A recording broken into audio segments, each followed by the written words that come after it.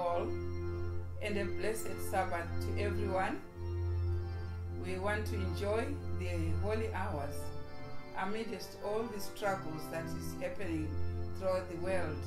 But we've been given an opportunity to praise Him, to praise God again today on a Sabbath. Today, the 25th of July, 2020.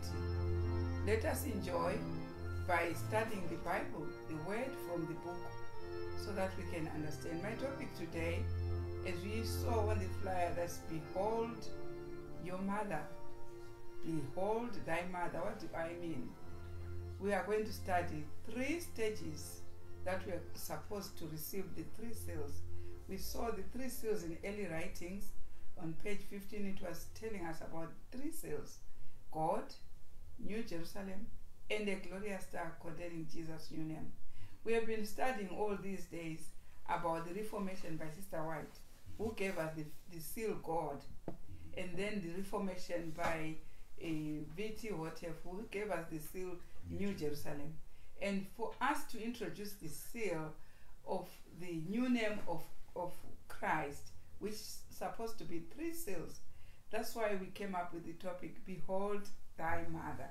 Why do we now find a mother in the 3rd seal? We will come up with that at the end of the study. That really we have to behold Thy Mother. Right?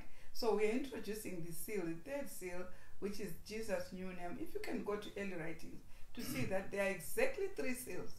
I've seen people saying we have got only 1 seal of keeping the Sabbath. Yes, it's not 1 seal, it's 3. But the Sabbath being the first one, which was preached by Sister White. So we want to introduce the 3rd seal and its reformation, which is Jesus' new name. Let's read on early writing, page 15. Page 15. Yeah. The 144,000 were all sealed and perfectly united. Right. On their foreheads was written, God. God, that's the first seal. New Jerusalem. 2nd seal. And a glorious star containing Jesus' new name. Right. So that's the seal which we are introducing, the reformation of that seal, which will give us the seal, the 3rd seal, which is Jesus' new name. We are going to study about it. That's why I gave the topic, Behold Thy Mother, meaning it's the 3rd seal. And if it is the 3rd seal, whether you have received the other 2, whether you have become under the Reformation of Sister White, the first seal, which is God, and the 2nd seal, which is New Jerusalem under V.T. Wotef, which are for the Davidians, and the 3rd seal, which is Jesus' new name, which is the branch. That's we found it in the previous studies that Jesus' new name is the branch. We will also find out whether it is the new name. Let's find out from great controversy. Which name start with Zechariah chapter 6 verse 12. Yeah? Verse 12. Yeah. And spake unto him, saying, Yeah. Thus speaketh the Lord of hosts, saying, Behold the man, right, whose name is the branch, right, and he shall grow up out of his place. If you can see in your Bibles, that name branch is in capital letters. So it means it's a divine name. But let's see who amongst the divine names, who is being implicated by the name branch. Let's see from Great Controversy, page 415. Let's read which name, whose name is it, and at what period, right? Point 3, yeah. The work of Christ, right, as man's intercessor, right, is presented in that beautiful prophecy of Zechariah, right, concerning him whose name is the branch. Right. So that's the work of Christ. Which work? Because Christ has done a lot of work. He did the work of creation. He was not called branch. He was called Jehovah. It's there in Genesis chapter 6. Right. And also when he came to die in the womb of Mary, he was called Jesus. He was told to call the name Emmanuel, Jesus, which meant his job for coming to die.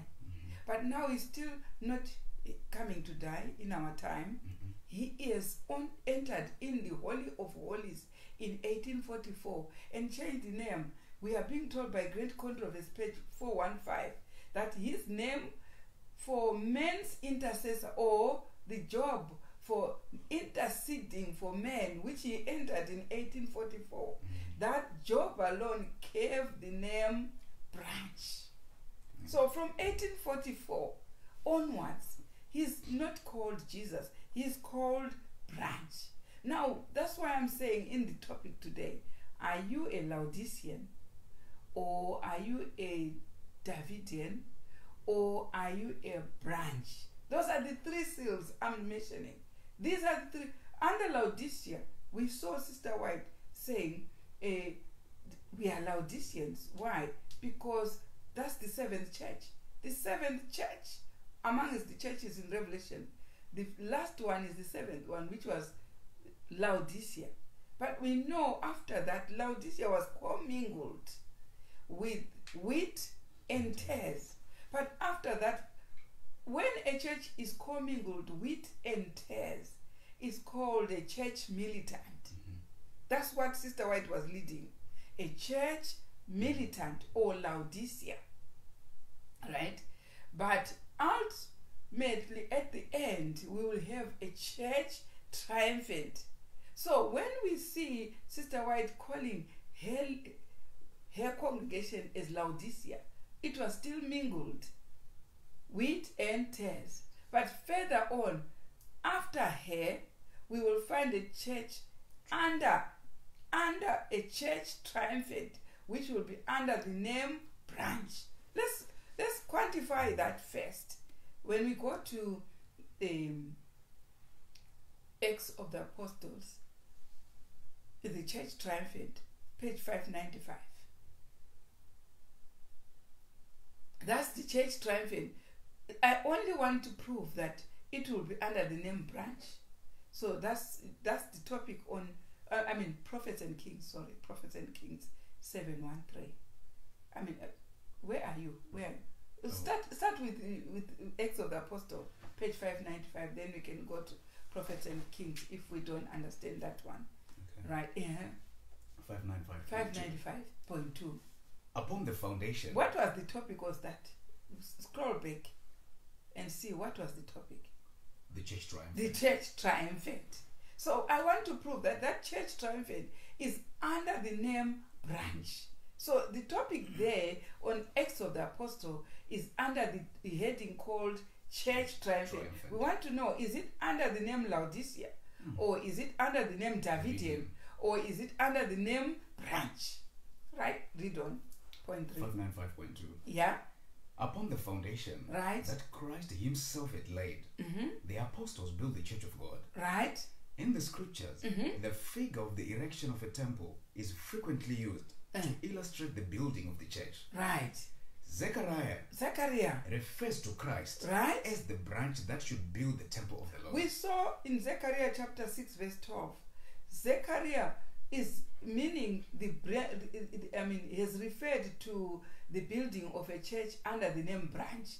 Now, Sister White is talking about that Zechariah has mentioned about the branch in Zechariah 6 verse 12, and meaning the establishment of a church triumphant, but under the name branch. And what?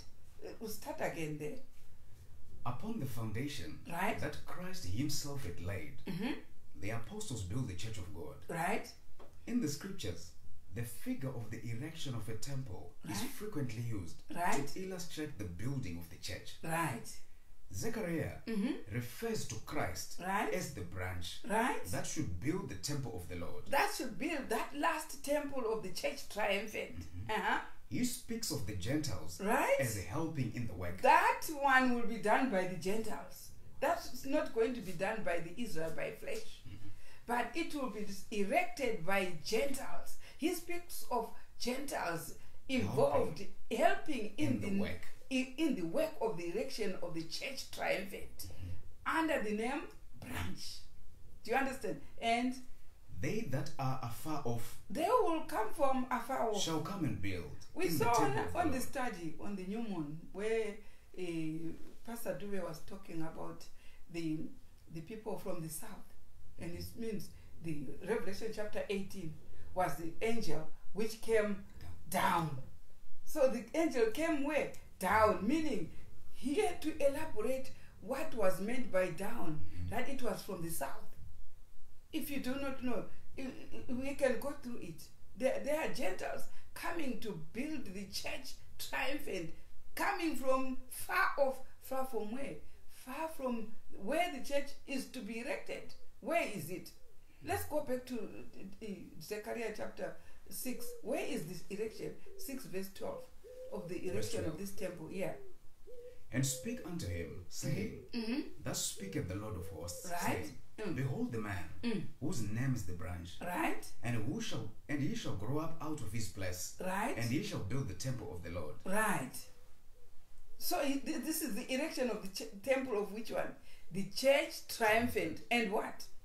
Even he shall build the temple of the Lord, right? And he shall bear the glory, right? And shall sit and rule upon his throne, right? And shall be a priest upon his throne, and the counsel of peace shall be between them both, right? And the crowns shall be to Helen, right? And to Tobiah, and to Jedaiah, right? And to Han, right? The sons of Zephaniah, right? For a memorial in the temple. Now, do you see the name of Christ being called branch? He will be building this temple. Where is he going to come and sit at the throne? At this temple. When you're talking about the church triumphant, you are talking of the kingdom. That's one thing you don't know. The kingdom with the name, with Christ being called the branch, coming to sit in the church triumphant. And what? Read. Verse 15. Verse 15. And they that are far off, shall come and build in the temple Sister of the Lord. White has told us in Acts of the Apostle, page 595, that those that are far off are the Gentiles. Do you understand? Yes. They are the ones coming to build this church triumphant. And what? And they that are far off, right, shall come and build in the temple of the Lord, right? And ye shall know that the Lord of hosts hath sent me to you. Right. So we have seen that the church triumphant, which we all long to see a church without the commingling of the wheat and tares, it will only be wheat only, without tares. But that will be the church triumphant. Where will it be? When Christ sits as the branch, ruling the whole world. That's the establishment of the kingdom. So now that's why we have to have the new name of Christ being the last seal, and being the last reformation, being the reformation on Revelation chapter 18, as it was said. And it says the name, the reformation, this message was dropped in the south. We saw it. Let's go to Ezekiel chapter 20. 20 verse 45, right? Verse 45. Yeah. Moreover, the word of the Lord came unto me, saying, Son of man, right, set thy face toward the south, right, and drop thy words toward the south. So that's why we heard on that day, on that video, the previous one on the new moon, that this word was dropped in the south.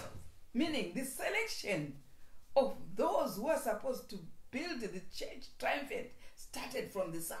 And we saw that the south, which was what?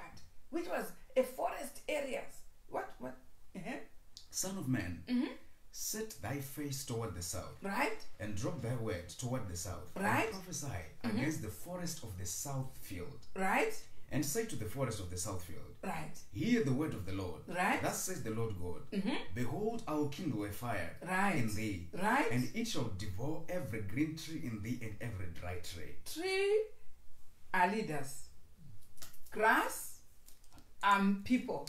So you remember when Nebuchadnezzar in Daniel chapter it's just chapter 4, when he dreamt of himself as a tree which had been chopped. Those are leaders, isn't it?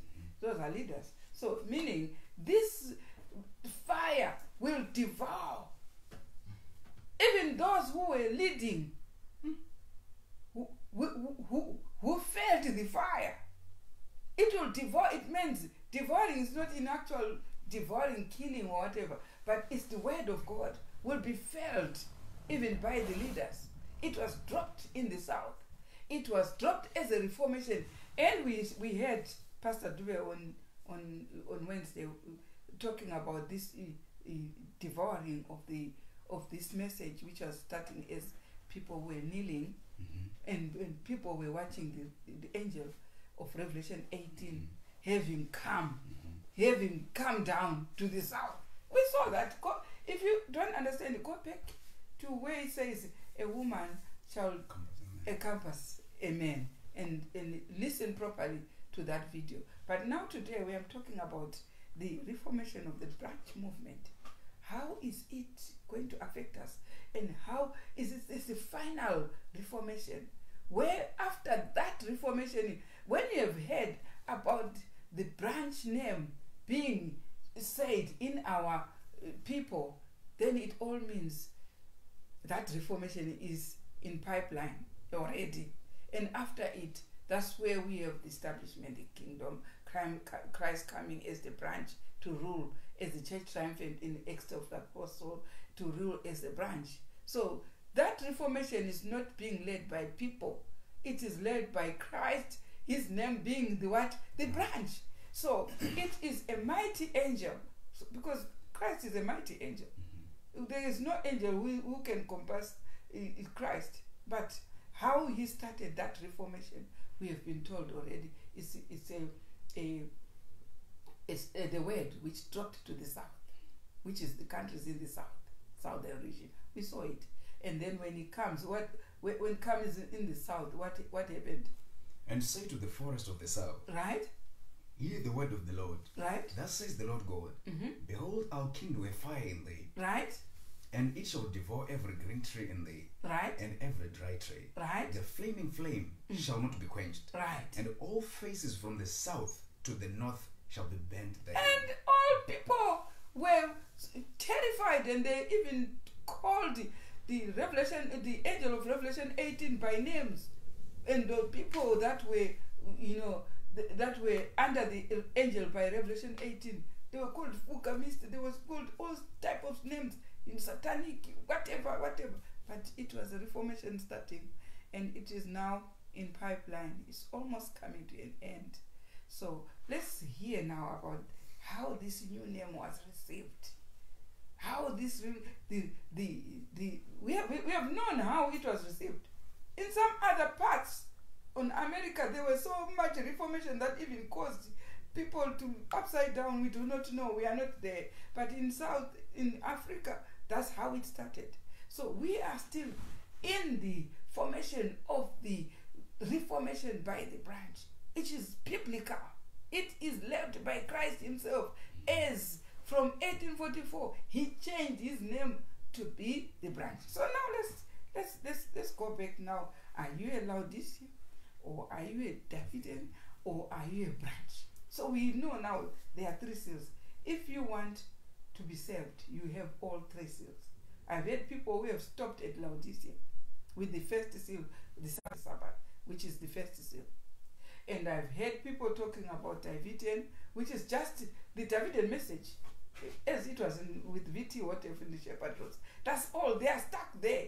And then we have people now who have progressed to the last level, which is a higher calling, which is called the branch level. And the branch level, meaning they use all the documents from Sister White to get the first seal, from VT whatever to get the second seal, from the branch, which is Benjamin Roden, who wrote the branch message, and his wife. We want to see how they came about with that message. We will see all that from what we are studying. And those three wrote, that's why they are dead. They are all dead. Sister White is dead. V.T. Watef is dead. Benjamin Roden and his wife. What did his wife bring about? His wife brought about the branch name as in the Holy Spirit, and brought about that the Holy Spirit is feminine. We saw it in Pastor Dube's lesson that it was an angel who came, who looked feminine, and that angel now came to the wife of Benjamin Roden in 1977. Benjamin Roden started the branch message in 1955, but the wife started in 1977, only to introduce that the Holy Spirit is feminine, and that was the end. These three, they are the ones that have given us the basic syllabus of the three seals. Amen. But what do we need now? We need someone who, like John the Baptist, who will be found when Christ comes. Will find, when he came first, he came and found John the Baptist. So John the Baptist was not even part of the prophets who had written the Bible. He didn't write nothing. Did you know that? No. John the Baptist wrote nothing. He was only baptizing. That's it. But he was preparing the way of the coming of Christ. He didn't write any book. If you have any book by John the Baptist, please show me. There is no book. He was just using all the prophets, what all the prophets wrote. You understand? So now we expect a prophet who will write nothing of herself or himself. But that prophet will be using these other three prophets, what syllabus they have written for the three seals. This prophet should now take the message from Sister White and from V.T. Watef and from Benjamin Roden, those three messages which were providing a basic for the three seals, and bring those messages to the people. Amen. That's what we are expecting now. For Sister White has done her bit and written everything for the seal, for the first seal. And V.T. Watef has done his bit and wrote the syllabus for the second seal, which is New Jerusalem. And Sister Roden and Benjamin Roden, they have written their bit for the branch he, which is for masculine, which is Christ, and the branch she, which is the Holy Spirit.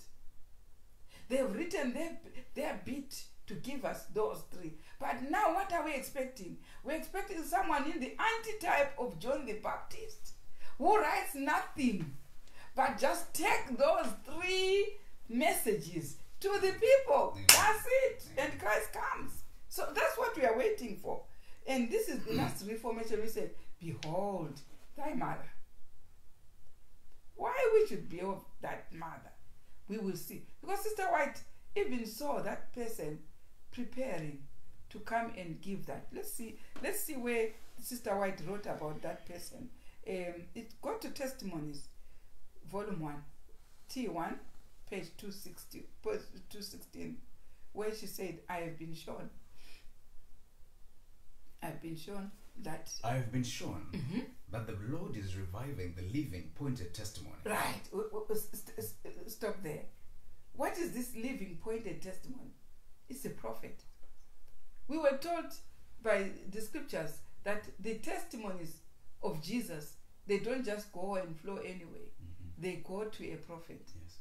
That's the person who has the testimony of Jesus. So Sister White saw someone living. Did you hear? Read again that statement. I have been shown that the Lord is reviving the living, right? pointed testimony, right? which will develop character and purify the church. That person will develop the characters of those who are going to be translated. Amen. How that person is going to develop those characters is going to put those three seals together and bring to the people. Amen. So that they receive the three seals on their forehead. Amen. That's the reformation we are waiting for now. And if you remember John the Baptist, he did not write nothing, but he used the what other prophets had written. The person, the pointed testimony, will only use what Sister White wrote, will only use what Brother Roden wrote, and what Brother Watef wrote, bring it to the people. And those people who are going to receive those threefold messages are going to be sealed on their forehead to prepare.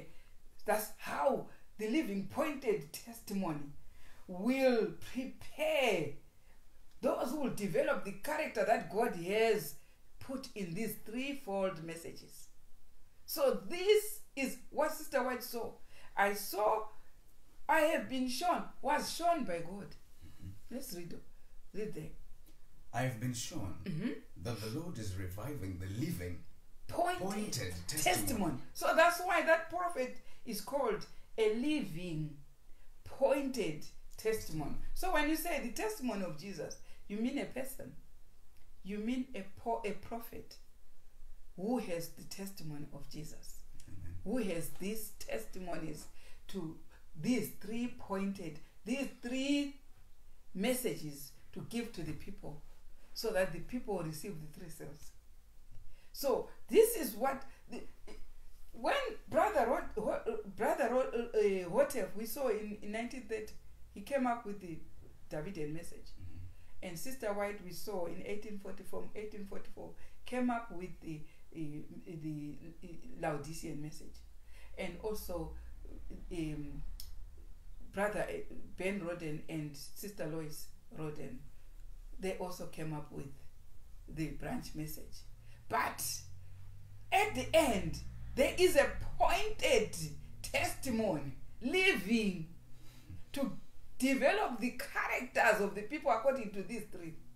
This is what John the Baptist did, to prepare the way for the coming of Christ. Do you understand? So read on. But while we are commanded to separate from the world, it is not necessary that we become coarse and rough. I don't think you finish it properly. So start from where you say, I have been shown. I have been shown that the Lord is reviving the living, pointed testimony, which will develop character and purify the church. Do you expect the church to be purified? There is a pointed testimony which will develop the character and also purify the church. How do the church get purified? By these three messages. These three messages which were seen as a seal. And those who received the seal have received purification of the three. I've seen people stop with the first seal of Sister White. That's it. From 1844, we only need Sabbath, that's it. But they need to progress to the second seal, which is the Davidic message from the shepherd rods. And also there are some in the Davidian who will say, Davidian is okay. They even say, Viti, whatever is going to be raised is going to be our messenger for the last. No. It has never happened like that. Even Elijah, who were told that Elijah will be raised in the last day. It's not the physical Elijah, the Tishbite. No, it's a people who will be given the spirit of Elijah. But here, they can't progress also to the branch message. They have to progress to get the last seal. How far you have run a good race, but you have to finish the race. The race finishes with the branch message, which Jesus' new name is the branch message. So here we are seeing, even when go back to early writing, page 15. Right. The 144,000, right? The 144,000 were all sealed and perfectly united. Yes. On their foreheads was written, right, God, right, New Jerusalem, and a glorious star containing Jesus' new name. Right. So that, did you hear the last one? Last bit, it says, a glorious star containing Jesus' new name. Did you hear that? Did you hear? It's not Christ himself on the third seal. It's a star. Did you hear? It was a star containing Jesus' new name. What is the star? A star. Let's go back to Daniel chapter 8. We want to see what a star is. Daniel chapter 8. Go to the verse which says, from verse 10 upwards, it says that's the horn, the great horn which was now persecuting the saints. What are they? The saints were persecuted, including also the stars. There is a verse which says so. Verse 10. Okay. Verse 10. And it waxed great. That is the horn. That's what happened in the Dark Ages. It waxed great. Whoever was persecuting the saints in the Dark Ages waxed great. Yeah. And it waxed great. Right? Even to the host of heaven. The host of heaven are the congregations, the Christians who were fighting the person who was changing times and laws in the Dark Ages. Right?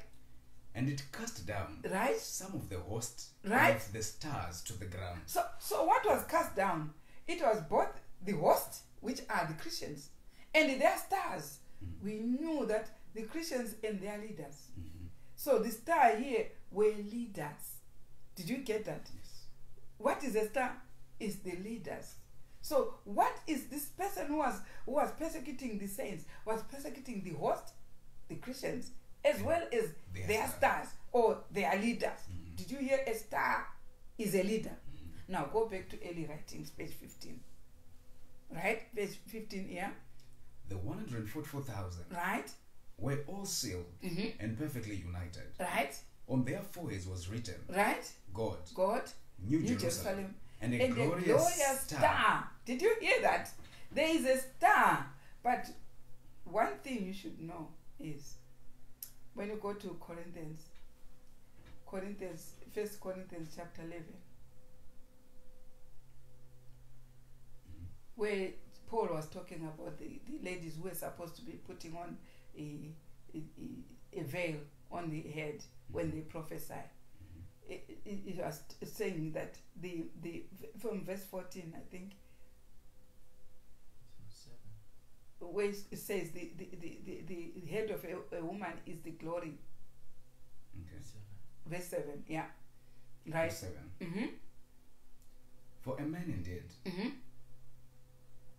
Mm-hmm. Okay. For a man indeed, right, ought not to cover his head, right, for as much as he is the image and glory of God, right. But the woman is the glory of the man. Did you hear that? A woman is the glory of men. So who qualifies the word glory? Is it a man or a woman? Woman.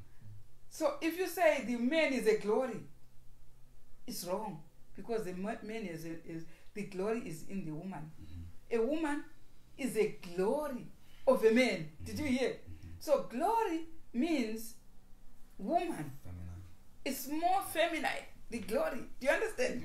Yeah. Now, someone will say, you are talking of a veil, but if you go further with this spirit of office, when you talk about a veil, I've seen people, cover your head.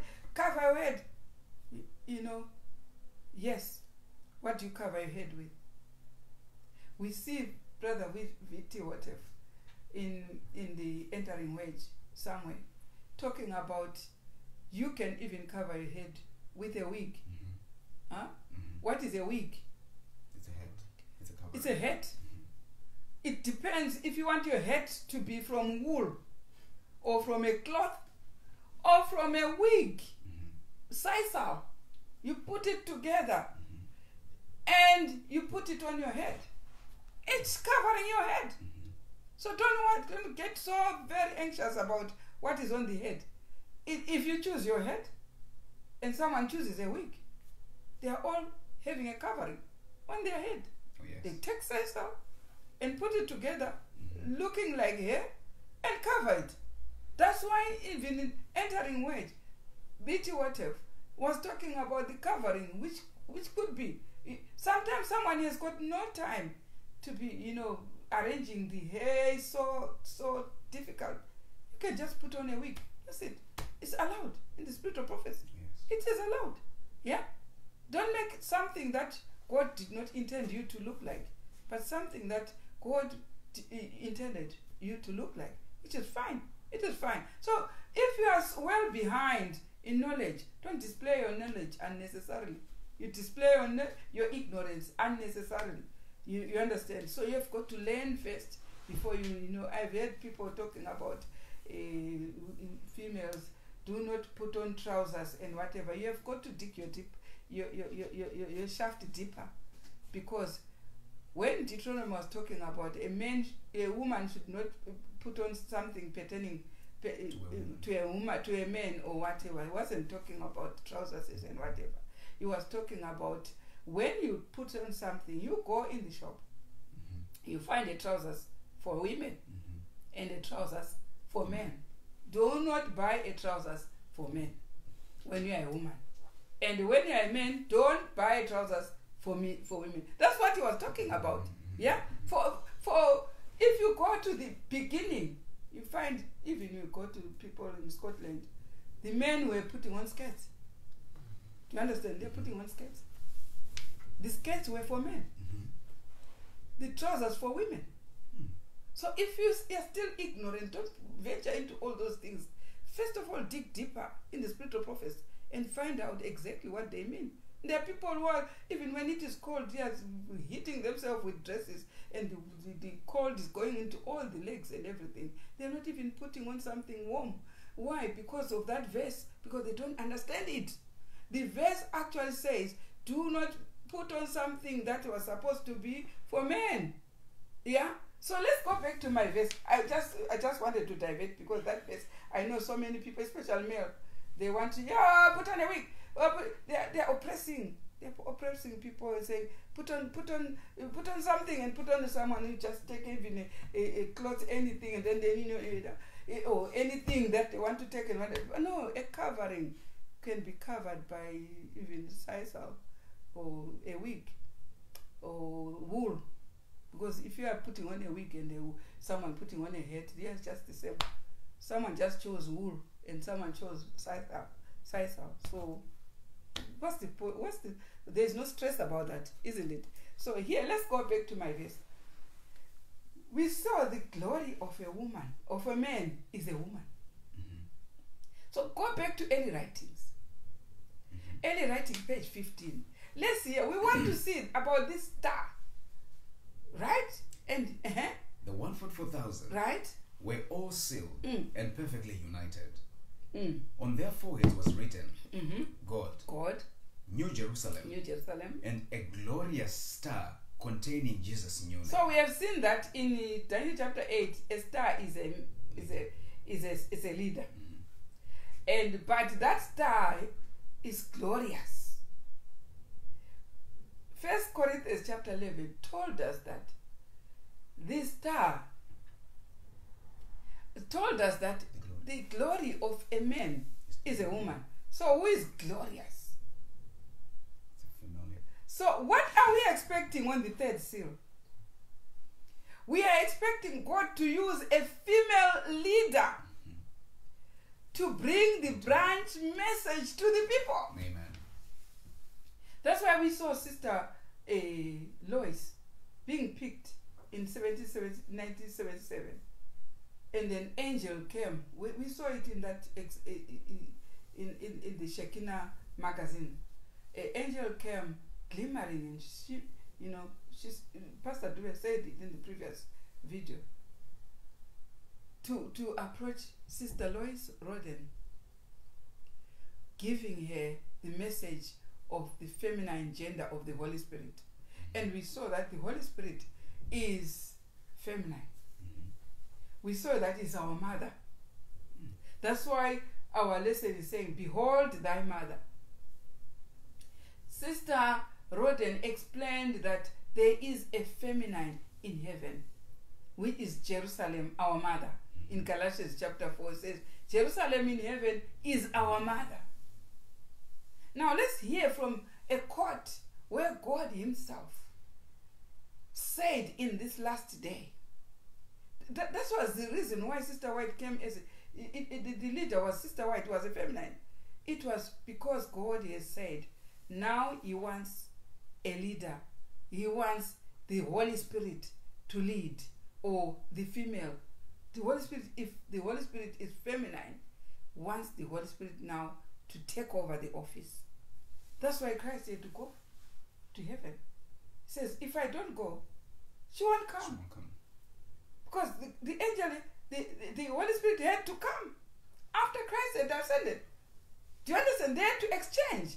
What did God himself utter?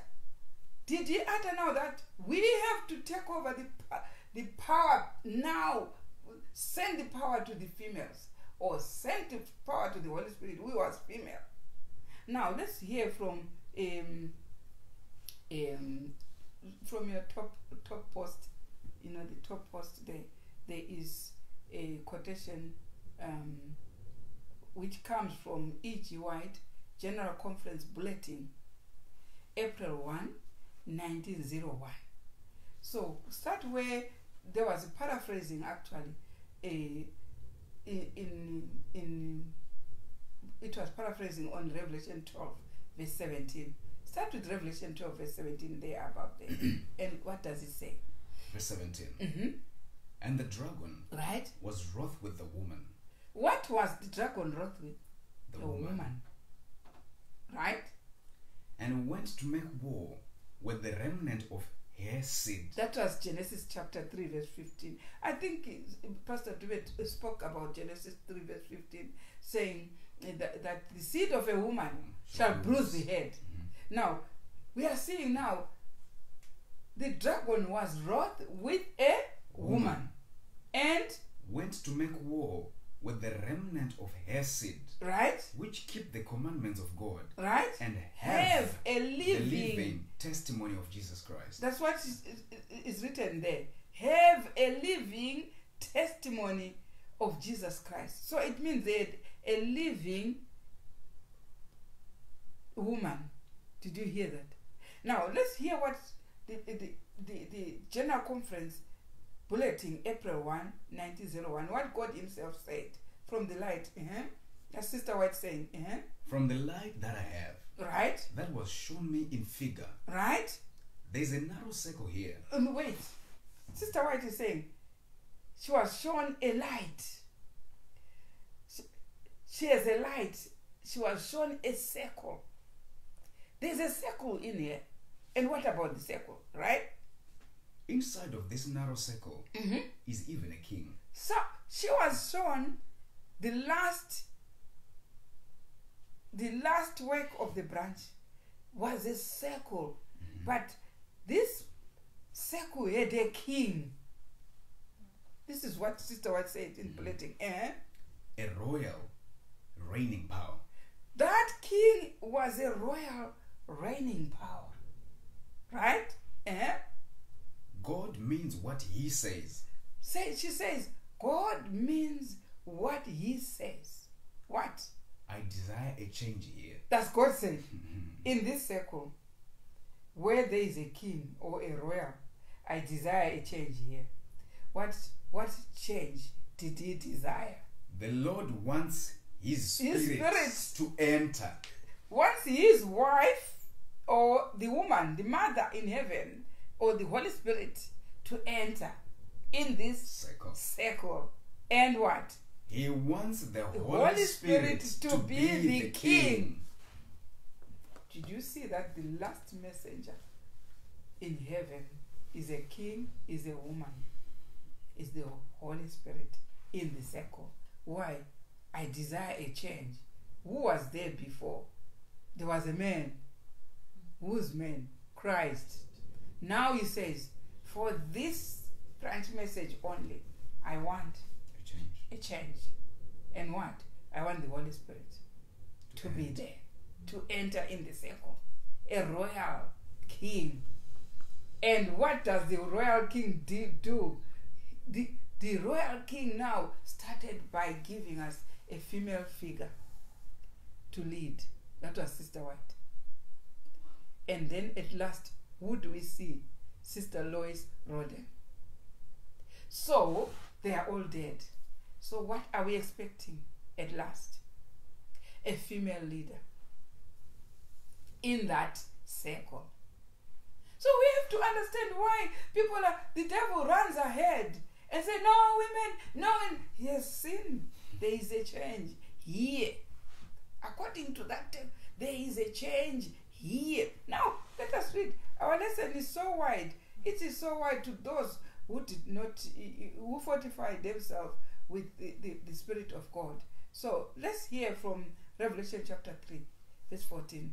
I said in the topic, are you Laodicean or Davidian or branch? We have said so much about this branch. Now let's hear how people did.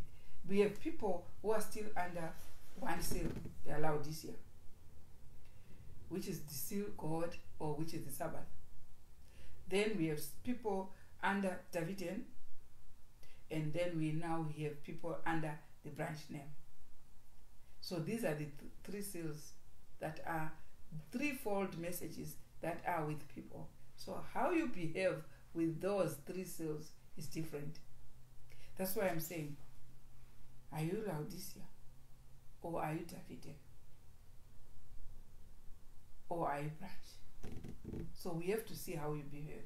It's there, the behavior is there on Revelation chapter 3. We are now going to read it. Verse 14. Verse 14. Mm-hmm.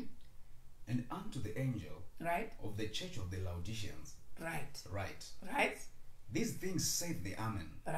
The faithful and true witness. Mm-hmm. The beginning of the creation of God. Mm-hmm. For I know thy works. That thou art neither cold nor hot. I would thou wert cold or hot. Mm-hmm. So then, because thou art lukewarm, and neither cold nor hot, I will spew thee out of my mouth. Because thou sayest, I am rich, and increased with goods, and have need of nothing, and knowest not that thou art wretched, 1, and miserable, 2, and poor, 3, and blind, 4, and naked. I counsel thee to buy me of gold tried in the fire, that thou mayest be rich, and white raiment, that thou mayest be clothed, and that the shame of thy nakedness do not appear, and anoint thy eyes with eye salve, that thou mayest see. It is straightforward. God is talking to your people, and tell me that those people with the name Laodicea, you are neither hot nor cold. You say you are rich and increased with goods and have need of nothing. I counsel thee to buy me gold. It says, how do you appear? You are wretched. How do you appear? You are wretched, miserable, poor, blind, and naked. But do you know that? Thou knowest it not. You don't know that. Have you seen people behaving like that? Who behave like something when they are nothing? That's what I've seen here. If you are worse off, you are naked. You are worse off, you are blind. You know, eyes. God is talking about a people like that. Let's not take it as a verse and throw it as a story. This is a people who look like that in front of God. Now let's read from, let's want to understand more about this from timely greeting. We are going to study timely greeting 8, space 17.3. Now let's hear where it says, what is wrong? Right? What is wrong with the angel of Laodicea? Do you see who is being said? It's not the whole Laodicea, it's the angel. We saw that a leader is called a star, but the angel, what is an angel? Go to Revelation chapter 1 verse 20. Verse 20. The mystery of the 7 stars, which thou sawest in my right hand, and the 7 golden candlesticks, the 7 stars are the 7 angels of the 7 churches. Did you hear? The 7 what? The 7 stars. Did you hear in early writing when we are talking about the star? There is a star which has Jesus' new name. While the star has Jesus' new name, there are 7 stars. Read one. The mystery of the 7 stars, which thou sawest in my right hand, and the 7 golden candlesticks. The 7 stars are the angels of the 7 churches. And the 7 candlesticks which thou sawest are the 7 churches. Now, we have heard that the star cannot be a church. The star cannot be people. It is an angel. Did you hear? Yes. An angel of a church. Meaning these are leaders. Did you see that? A star is a leader.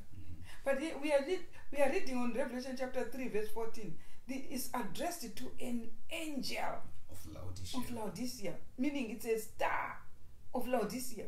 At the same time, when the star should be having Jesus' new name, the star, God is talking about a star which is faulty there, which has problems. The star has problems. or the angel has problems. What problems? This is what V.T. Whatever is addressing and saying. What is wrong with this star? With this angel, right? Read. What is wrong with the angel? With the angel of Laodicea. What is wrong? Why? Because you have seen the angel or the star should be having Jesus' new name. But now here, what is wrong with the angel of Laodicea? He is lukewarm. He is lukewarm. Listen, the answer is from Revelation chapter 3 verse 14. He's lukewarm. He's lukewarm. That's angel. He is neither cold nor hot. And he's neither cold nor hot. You know, I don't know. Neither usable. Because if the water is not hot, can't use it. You can't, and if it's not cold, you can't use it. Can't introduce anything. You introduce anything, you just say, I know it. If you know it, why don't you do it? If you know it, why don't you do it? Now, he is lukewarm. And? He's neither cold, right, nor hot. Right. The Lord recommends that he be either cold or hot. At least. Just say, I don't know. And God will bring information. Yes. Don't say, I know, when you are not doing it. You don't know. Just say, I don't know. I don't know. Right? That's being cold. If you are hot, then do it. Right? And what? Uncomfortable. Right? In search of something better rather than stay lukewarm. Well contented with the spiritual attainments. Right. That's the angel. What is it? It's very uncomfortable. It's neither cold. It's neither hot. It's very uncomfortable. And it's always in search of something better. But stays lukewarm. Did you hear that? And well contented. With his spiritual attainments. Powerful. Why are you contented when you have got nothing? Right? Well contented with his spiritual attainments. Powerful. We are almost. You know what? The angel of Laodicea is almost about to go to the pearly gate. But this is God. God is saying, this is what? And what? Supposedly, rich and increased with goods. Right? Which is the truth. Do you know that? You go to the Spirit of Prophecy volumes, they are all over the library. Everywhere, they are there. They are there. But who is reading them? No one. Rich with goods. Did you hear that? Supposedly. And, not knowing that he is spiritually poor. And what is wrong with the angel of Laodicea? He is lukewarm. He is neither cold nor hot. The Lord recommends that he be either cold or hot. Uncomfortable.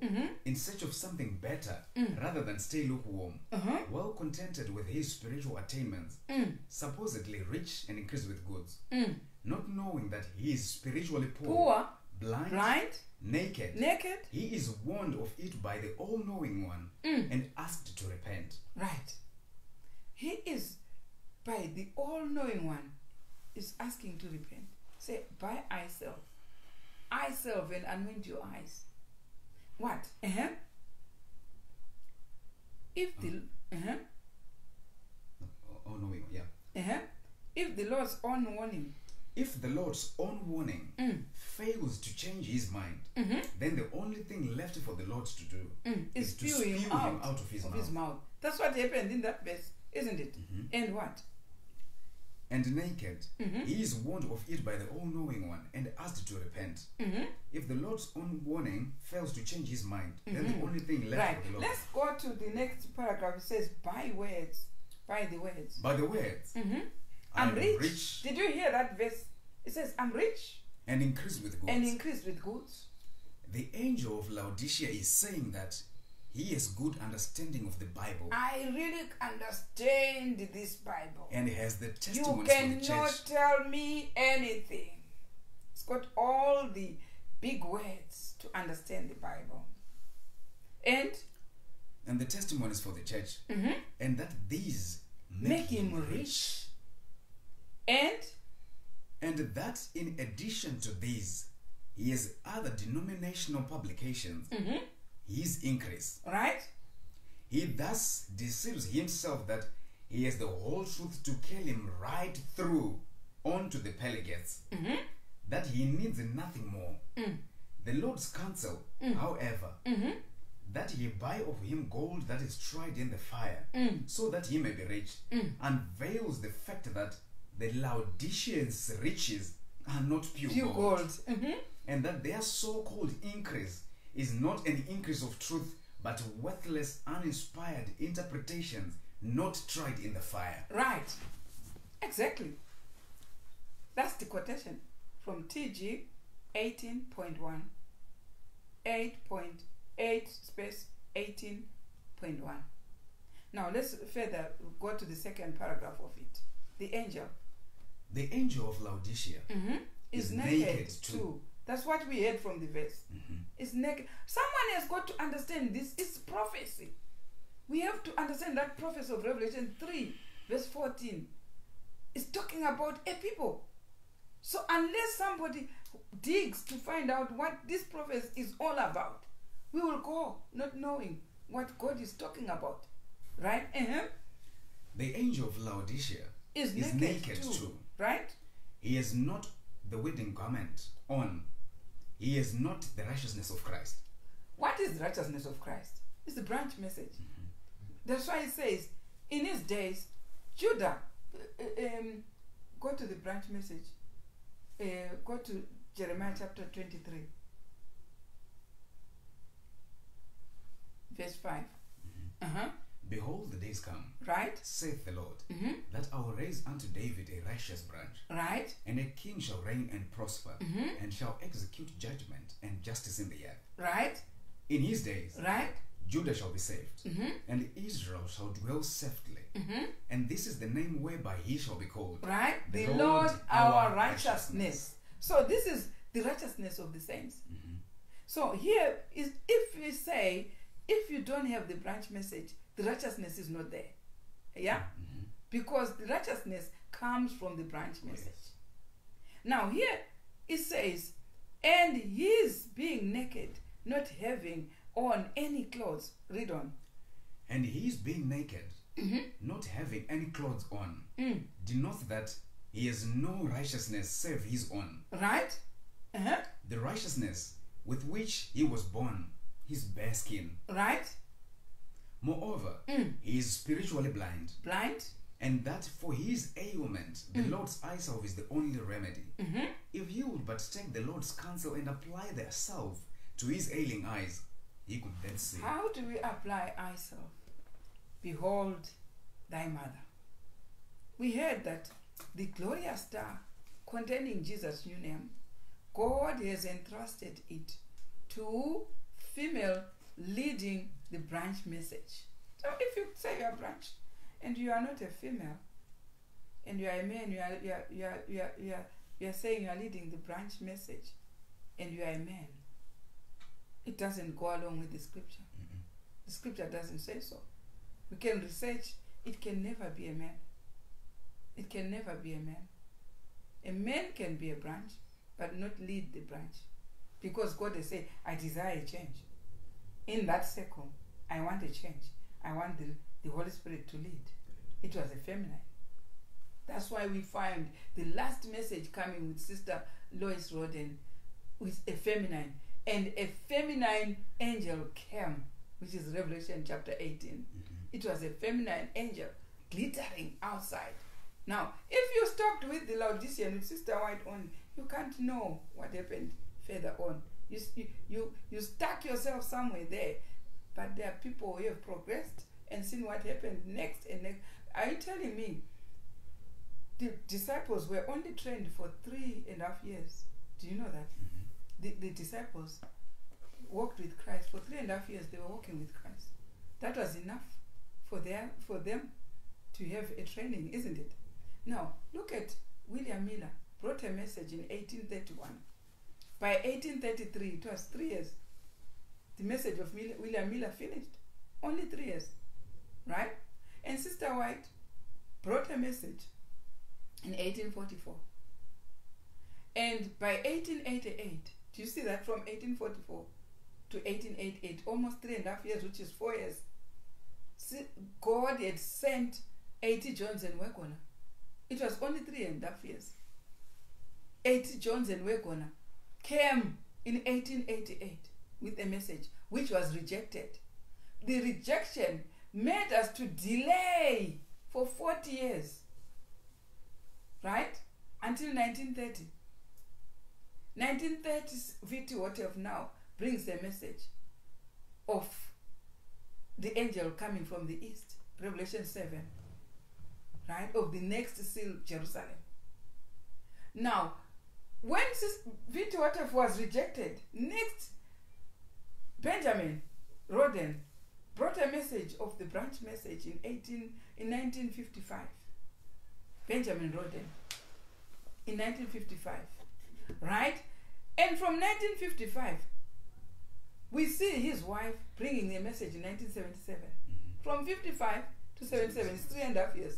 Do you see? It's 3.5 years was enough. Right? It was enough. It's not all these years staying on one message. You should query. It's like somebody who is waiting for a bus which was supposed to come at 9 o'clock. And then you wait until 1 o'clock in the afternoon. You should be questioning the bus had already gone. The bus had. Now, if you have been staying from 1844 until 2020, you've got no new message which came. No new message which came. You should be knowing one thing. It's either you were asleep when messages were coming. That's why we find messages which say the church is asleep. That's why we find in the parables that the 10 virgins that they were all sleeping. The 10 virgins were sleeping. Why? When messages were coming, where were they? They slept. They slept and slumbered, and did not know that that time from 1844 to 2020, there is several messages have been coming. Why? Because they were sleeping. Sleeping church. Preaching to a sleeping lady while messages were coming. Because for sure you cannot profess that since Sister White came in 1844, that's all the church has had until 2020. You can. It's either they were sleeping somewhere while the messages were rolling. The scroll of God did not wait for 3.5 years in the time of Christ. The early Christian church was there. And in 1834, from 1831, when the early Christian church was instituted, to 1834, when they were told now to bring that same message to the Gentiles. Do you see? It was barely 3.5 years. Now from there up to there, you see Paul coming. You see, even when they were delayed by the invasion of the church by paganism, by dark ages, God did not just wait. He continued to bring reformers to reform to put back the church to the right direction. And when they were in the right direction with William Miller, it barely 3.5 years from 1831 to 1833. And when Sister Whiting from 1844 to 1888, there was barely more than 10 years. Then now we are stuck from 1844 until 2020. How God does not wait for more than 3.5 years. It's 176 years. Yeah? 100 and something years. God is waiting for the last messenger, it's Sister White. Tell me truly, where are we heading to? Where are we really heading to? It means messages have been coming. We were not aware. We were not aware. We were stuck somewhere. Somebody just took us and entertained us. You know, people are entertained. You can entertain them until morning. Do you know that? You know what? How do people get entertainment? That's why we are so good at singing. We are very good at singing. It's entertainment. Sometimes if people are waiting for a group to come and the group comes, what do we hear? Only music, no message. People are hungry for the message. Singing is good, but we are not hungry for songs. We are hungry for songs which come with messages. The songs should come, and we also should feed our spiritual lives with messages. messages. We don't just feed the spiritual life with music. Come everywhere you go. You find our names there with music only. With music only. But we cannot sing only without putting messages. People are hungry for the present truth. People want messages.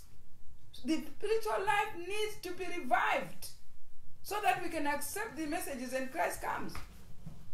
We can get the sealing. The seals are the three messages. How can you be entertaining people and drop a few lines of whatever you write books and what if they call them pamphlets or something, or a few 8 lines, and then you say people have been fed spiritual. Continue, sing and sing. And Paul was talking of a time where people will be fed with fables.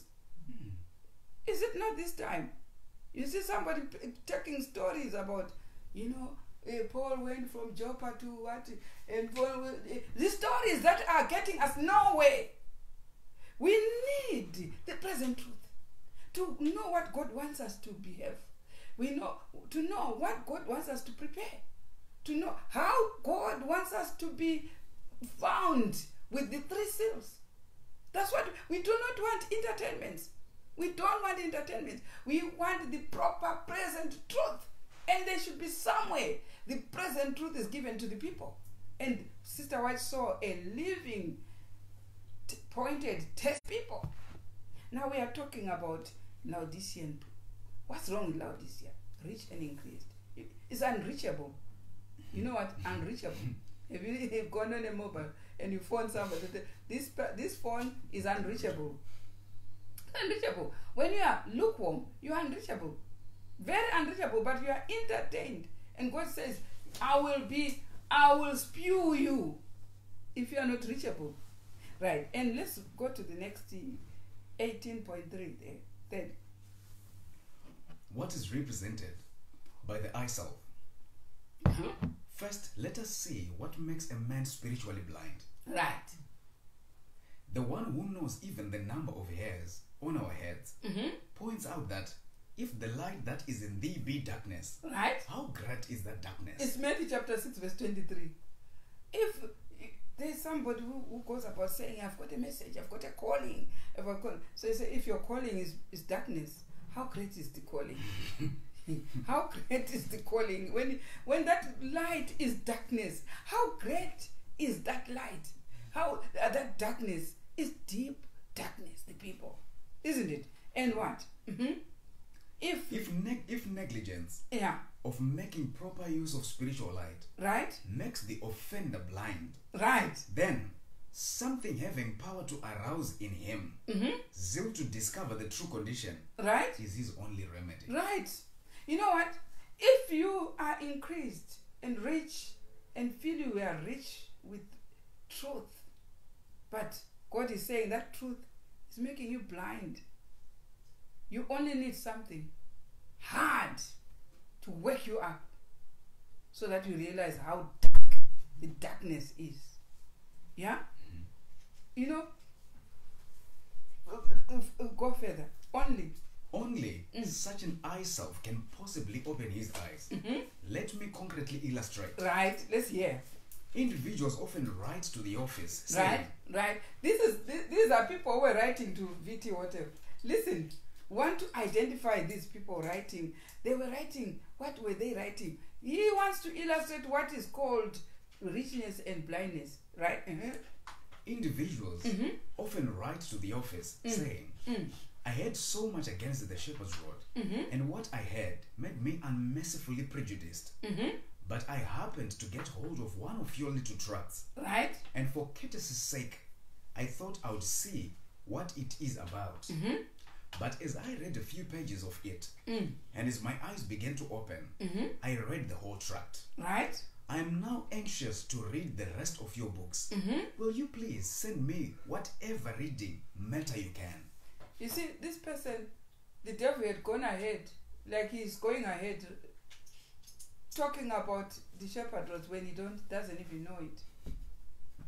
Gone ahead to smear it. The gospel which takes us to be sealed is strongly smeared by the devil.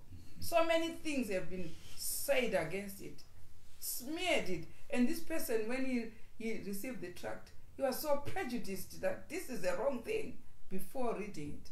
But he says when he read it, he said, what? This is not, some people here, they have died of ignorance because another devil agent has smeared something. When you know what? If you want to be very wise in this time, if someone smears anything, go and find it and read it for yourself. Because the devil is very, very cunning. Whatever is right, he smears. But does he smear all the films that you are watching in your television? Does he smear them? Does he smear all the comics and books and the horrible things that you are reading? Does he smear? He leaves you to read. But the things that make you qualify for heaven, he's smearing like mad. And there are some people who are so over prejudiced about something that they've never even read. The devil has done a good workshop on your eyes and your brain. And here, let's hear another one. Another such providential incident came to our attention from far away China. I picked up half of your booklet. Right.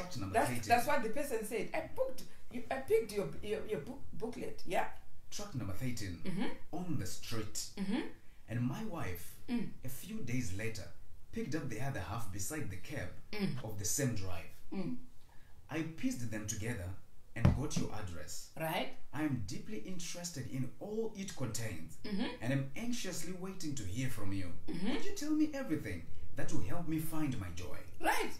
Do you see there are people who received the tracts from VT whatever, and one first was prejudiced, but after reading was interested, and this one picked it from that person away from China, picked it and said, yay, can you give me more?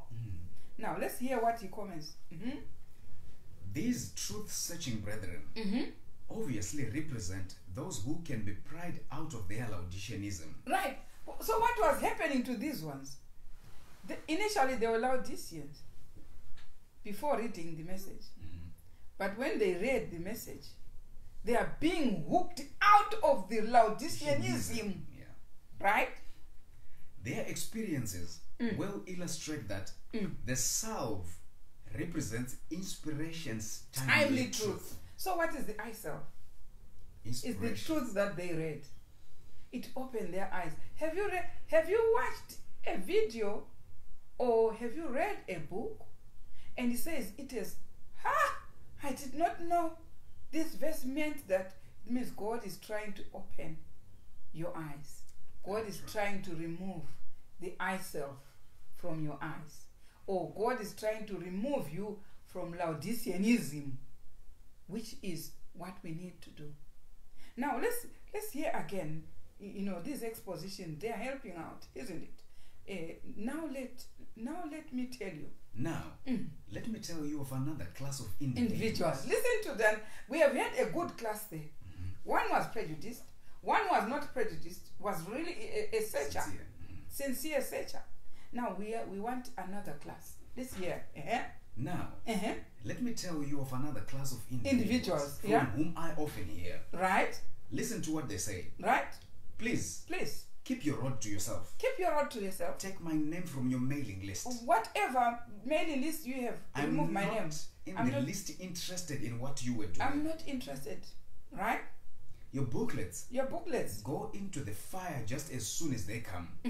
I never read them. And I never will. No, not a line. I am satisfied with my religion. I belong to the true remnant church and I expect to go with it. How dare you try to deceive me? There are people who are ever watching for someone coming to deceive them. Just as we are watching even online, you can see somebody listens and says, amen. Someone say, amen and amen. This is a deceiver. This is a satanic. This is, there are two people watching right now. There are two people watching, different ones. One is a Laodicean and the other is a truth searcher. whose eyes are being opened, eyes are removed. Now let's hear the commentary on that. Another one says, yeah, please do not send me any more of your literature, as I am satisfied with my own views. Right. Do you know what happens? Have you heard what is called a paradigm shift? When you read the truth, there is a conviction in your heart. God sent the Spirit to convict your heart, your conscience. And the conscience knows this is truth. But because the truth comes against what you already knew as truth, then you run into a condition called a paradigm shift or confusion. See, somebody said, now I don't know which one to believe. Someone told me that we have to go to heaven first before the kingdom. And now this scripture says, is the kingdom first before heaven? You come into what is called a paradigm shift or confusion. The only remedy is to choose the truth. To come off that shift, paradigm shift, you have to choose the truth according to what the Bible says. But if you say, this is confusing me, stop.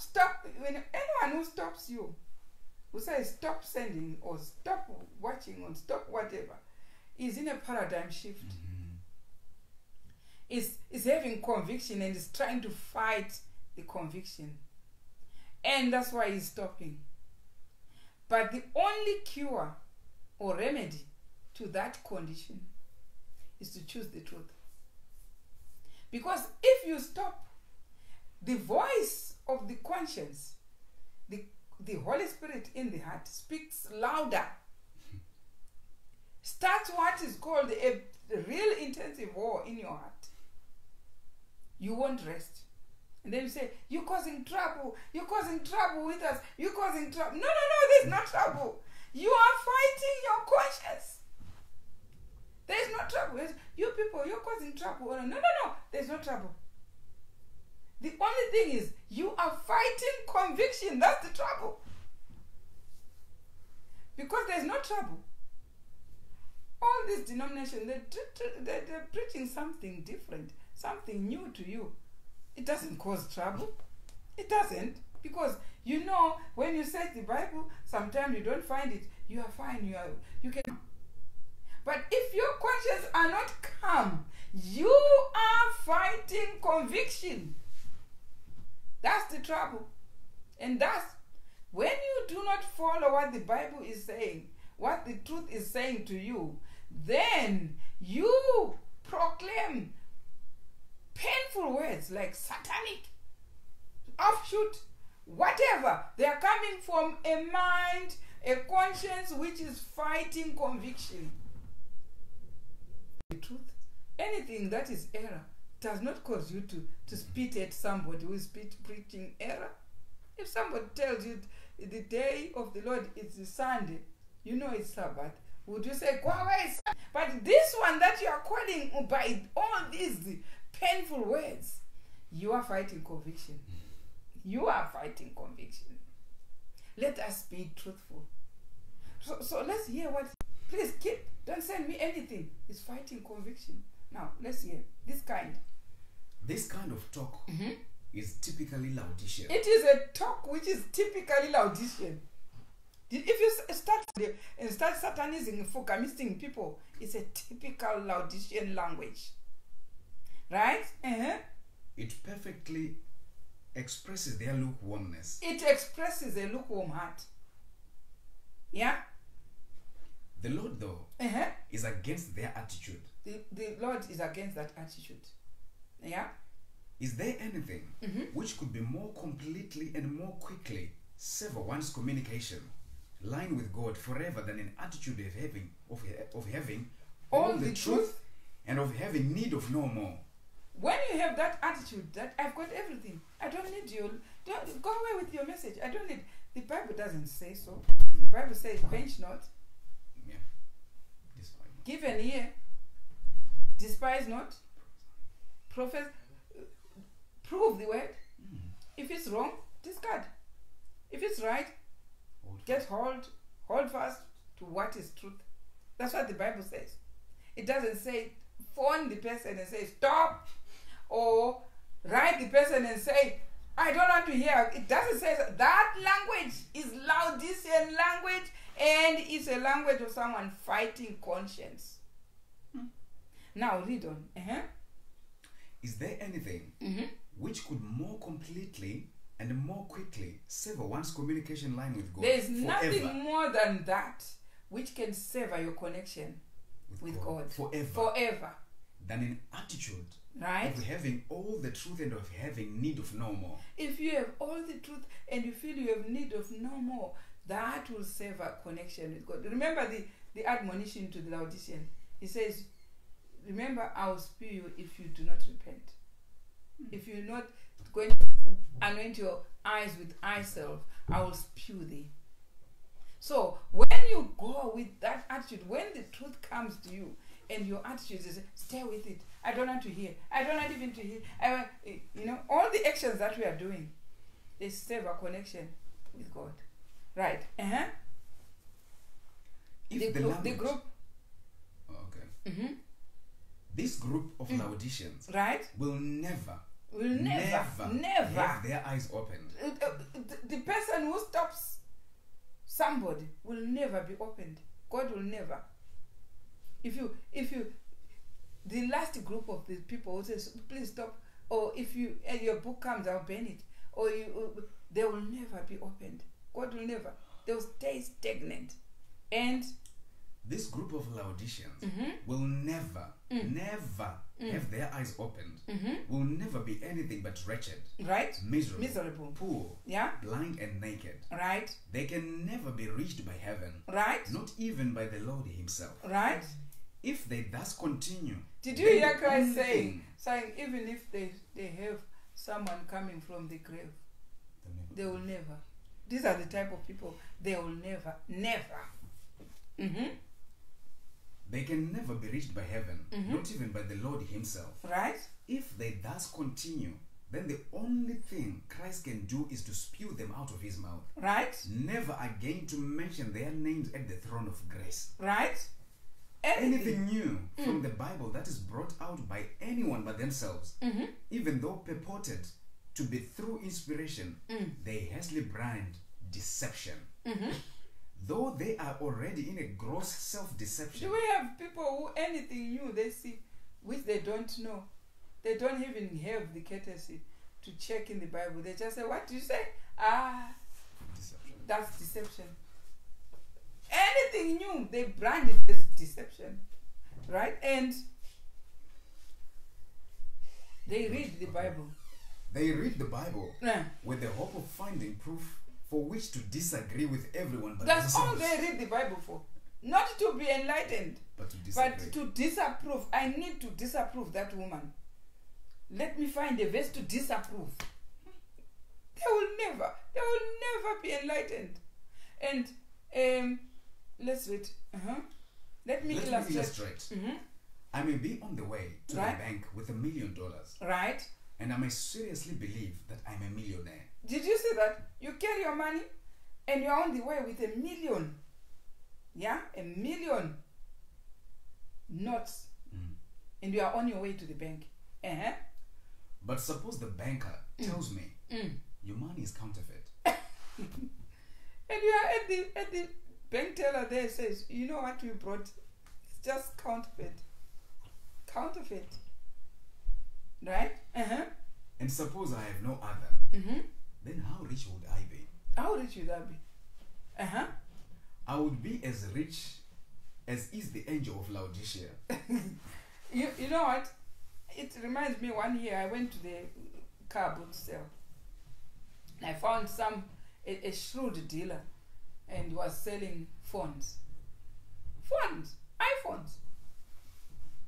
Nice ones. And there were so many of them in a box. And I said, He showed me the first one. It was nice.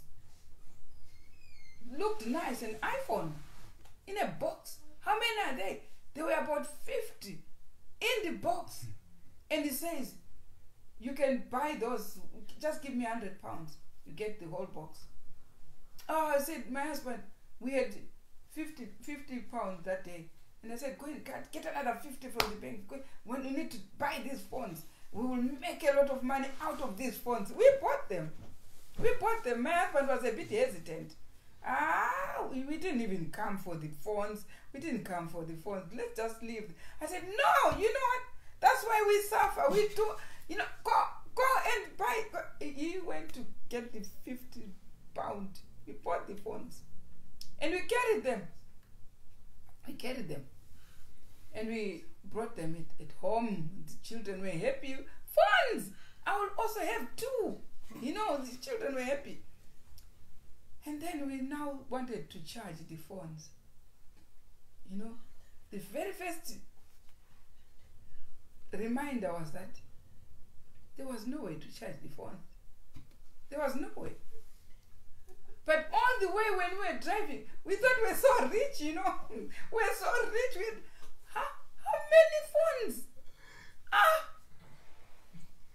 Then we wanted to charge the first one to see how it works. But we didn't even ask that man, where are the phone chargers? No, we only went to grab the box and, and we wanted to charge the first one and we couldn't find a hole just to put the charger on. No way to charge the phone. But we decided, let's carry this phone to the shops where they sell phones. So let's just carry one and go and show them. So we went to show them. And the person was saying, where did you buy this phone? They said, we bought from a man who said he was coming from London. That man, he sold us these phones. And I said, and he looked at us and he said, you really? How many did you buy? I said, oh, there's so many. About 50. I said, 50? How much did you pay? I said, we paid 100. And we got 50. 50 good phones. And he says, I'm afraid to tell you what. They are dummies. My goodness. We did not know these phones, as an iPhone, when they are dummies. We came back and my husband was saying, I told you. You know what? How we felt when we came back. And these were dummies. They were just fit to be given to toddlers who were crawling there. Now I'm hearing about this banker. He's carried 1 million and they told that all the money is fake, is counterfeit money. Now, let's hear what Victor Hotef said. Then how rich would I be? Then how rich then is this man? I would be as rich as the angel of Laodicea. That's having a false security that you are rich and increased with nothing when God says, what do you have? It's nothing. Is it really nothing? Want to know? Finish that paragraph. Want to know? Is it really nothing? Mm-hmm. Just such an eye-opening experience is what the Laodiceans need. Mm-hmm. Unless something like it happens to them. Unless we went to the shop and the shop owners told us these were dummies.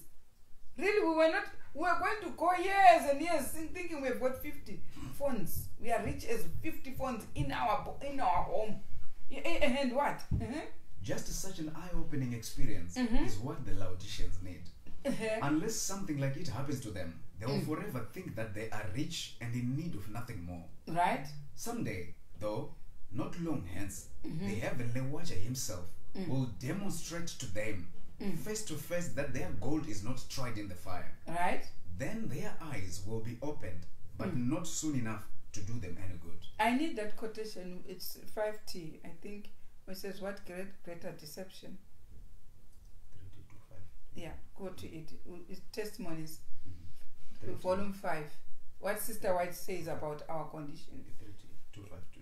Yeah, 252. Yeah? Yeah, 252.4. Right. What greater deception can come upon the human mind? You see what Sister White says? What greater deception? We had a deception with those phones, isn't it? What greater deception If you're Laodicean, what greater deception can come upon the human mind than a confidence that they are right when they are all not in one portion. It says all wrong. That's what Sister White says. That there is a condition that makes us, we are deceived, thinking we are right when we are all wrong. What? Yeah? The messenger, the message of the true witness, finds the people of God in a sad deception, but honest in that deception. Imagine how honest we are with these dummies. We were so honest that we had phones. It only needed somebody to break through to tell us they were dummies. How honest this banker was, thinking he's got money. 1 million. And yet he had nothing. Now Sister White is saying also our condition as a church, there is a greater deception that we are all right when we are all wrong. What? They know not that their condition is deplorable in the sight of God. Very deplorable. While those addressed are flattering themselves that they are in an exalted spiritual condition, the message of the true witness breaks their security by the startling denunciation of their true condition of spiritual blindness, poverty, and wretchedness. The testimony so cutting and severe cannot be a mistake. For it is the true witness who speaks, and his testimony must be correct. That's Sister White supporting what Viti whatever said. It's the truth. But what do we hear? It will never sink. It will never sink. It will never sink. But here it says, what greater deception is that? The testimony so cutting cannot be wrong. Now let's hear by a person's facial. We are able to identify his race. Did you hear? When you say this one is South African, what have you seen? The face. When you say this one is Filipinian, it's a face.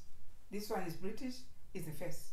By the facial characteristics, we are able to identify his race. Yeah? And similarly, we can judge one's profession by the type of clothes he wears. Yeah. NS. How do you know it's NS? The uniform. The uniform. The police? The uniform. The soldier? The uniform. By what you wear, we know your profession, right? If a person wears fine clothes and is not decked with everything he can put on, we judge him to be a businessman. That's a businessman, right? If he wears lower grade clothes and has on his body every trinket he can pin on, then we can judge him to be a cheap sport, right? If he is clothed in overalls, we judge him to be a laborer. Right. When you are going out there for jogging, would you put your suit? No. So when we are seeing you jogging with a suit, we say there's something wrong there, isn't it? But we expect when you are jogging, we are putting on a light T-shirt and maybe a trousers, loose trousers, or trainers and whatever. There is what we expect, isn't it? Now, listen. If he's clothed in overalls, we judge him to be a laborer. Right. If he is dressed otherwise, we judge him to be a white-collar worker. Right. But if he wears no clothes, then no one but God can tell what he is. So because Laodicean says they are poor and naked. There's no cloth there. So who can judge? There's sometimes we can't judge.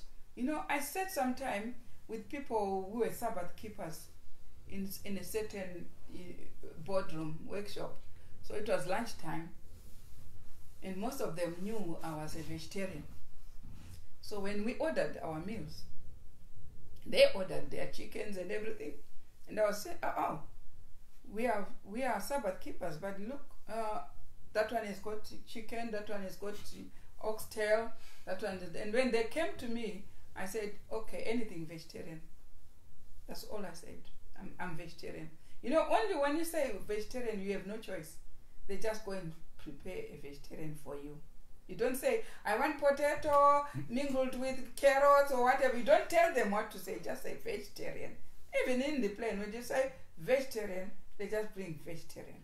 They don't. But when you are eating those things, they come and say, is it chicken or fish or oxtail or whatever? So there was so much of that. But we are all Sabbath keepers. Yeah? And when the time came when we were eating, you know, you sense some silence, which is a talking silence. You know, some silence. You can see that it's not silence, it's communication. The silence which was there was just communication, because there's someone who is also a Sabbath keeper here, who is not eating oxtail, who is not eating chicken, who is not, but steadily I was eating my vegetables, my vegetarian, don't know what nice meal it was. So, but there was one who was not a Sabbath keeper. I don't know which church that person belonged. It was like some other churches, I can't mention names. So I asked my name, called my name, direct, and then said, what does your dog at home eat? That was the question. Actually says, what do your children eat? Then I said, my children? Says, yes. Then I say, they eat what I eat, vegetarian. And then they said, really? Then I said, even my dog is vegetarian. The whole table broke in laughter. The Sabbath keepers, they were laughing. They broke in. This is a true thing that happened. They laughed. Some was over, going to choke with laughter. And I was quite looking at them like that. Because I said, even my dog is a vegetarian, they laughed. But that person who was not a Sabbath keeper said, I think she's right. Yeah, says so. Says, I think she's right. Because where would the dog get the meat from? Because yours, they get the meat from where, for your plates, what you leave. Your leftovers you give your dogs. Where would the dog get the meat from? And then that person went on to say, there was another one there who was not a Sabbath keeper. He says, that one then is what we call a Sabbath keeper. He says, why? Because the Sabbath keepers we know do not eat meat. You know what? We are known all over that we don't eat meat. Everyone knows. The only person who doesn't know that we are vegetarians is a Sabbath keeper. Now, let me tell you what, you judge people where they come from the facial expression, or from what they eat. We could judge who you are talking to. Now, read on, read. But if he wears no clothes, then no one but God can tell what he is. Right. Such is the Laodicean. Now, if the white garment represents Christ's righteousness, then if one has on no garment at all, is naked, then whose righteousness would he have? So meaning, when they were expecting to see Sabbath keepers, they were expecting to see vegetarians. But now he says, you know what? These are the ones that we know. From the word go, we knew that Sabbath keepers, they don't take meat. Anywhere you go, whether in the plane, you tell them I'm a vegetarian, they say, oh, are you a Sabbath keeper? They ask you a good question. They judge what you are from what you eat. Now, read. Then whose righteousness would he have? Self-righteousness. Right. Only the skin in which he was born. Right. The Laodicean's nakedness represents just that. But they know it not. Right. In all respect, I realize this is saying much, but it is not saying too much, because it is the Lord who says it. It's the Lord who says, you are wretched and poor. Don't say, oh, that one is saying we are wretched.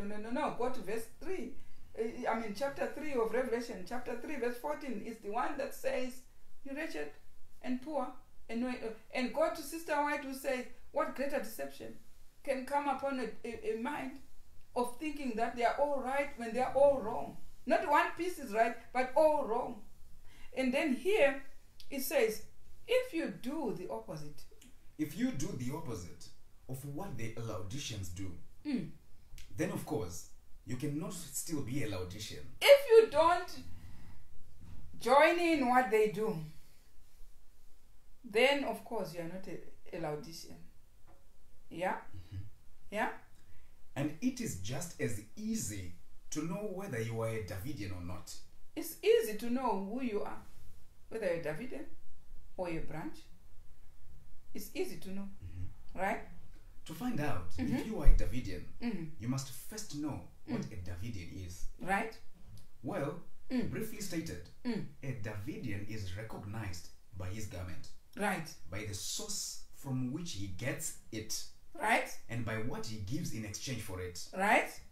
The prophet Zechariah explains. Right. Let's go to Zechariah chapter 3. Verse 1. And he showed me Joshua the high priest, standing before that the is angel a of the verse. Lord. And he showed me Joshua the high priest. Let's study this prophecy. Standing before the high priest. Sorry, finish it again. And he showed me Joshua the high priest. That's a verse. Go to chapter 3 of Zechariah, chapter 3, verse 1 to 4. That's a verse. And he showed me Joshua the high priest, standing before the angel of the Lord, and Satan standing at his right hand to resist him. Right. And the Lord said unto Satan, right. The Lord rebuke thee, O Satan. Even the Lord that hath chosen Jerusalem rebuke thee. Right. Is not this a brand plucked out of the fire?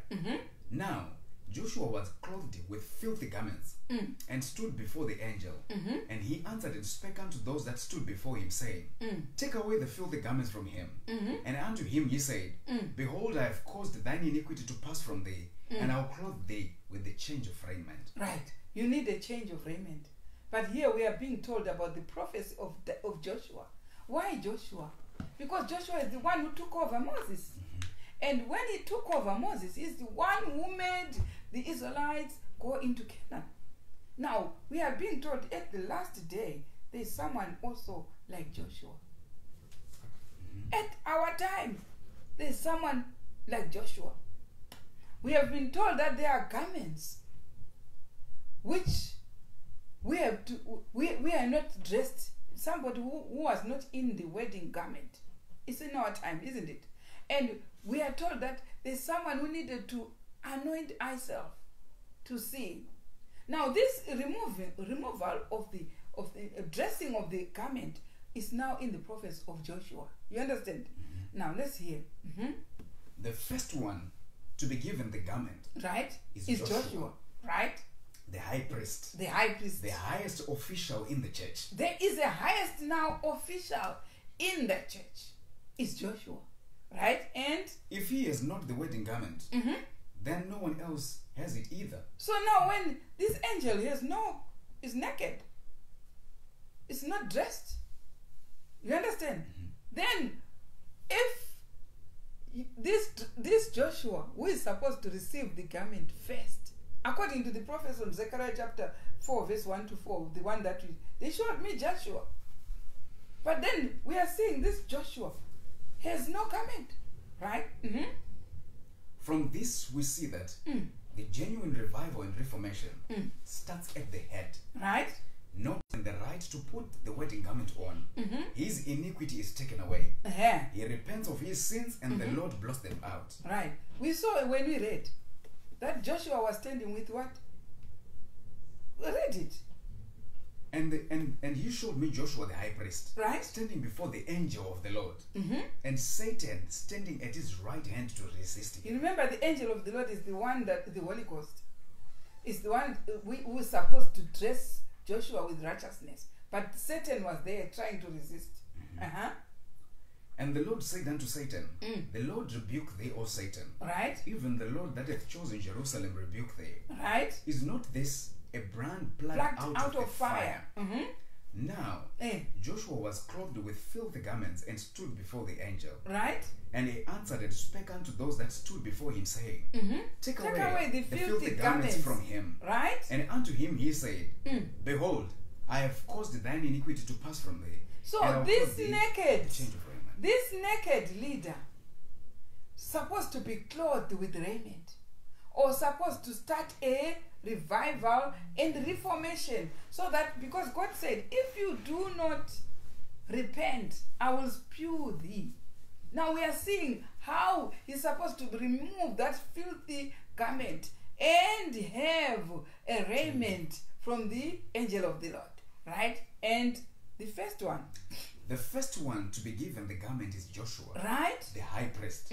The highest official in the church. Right?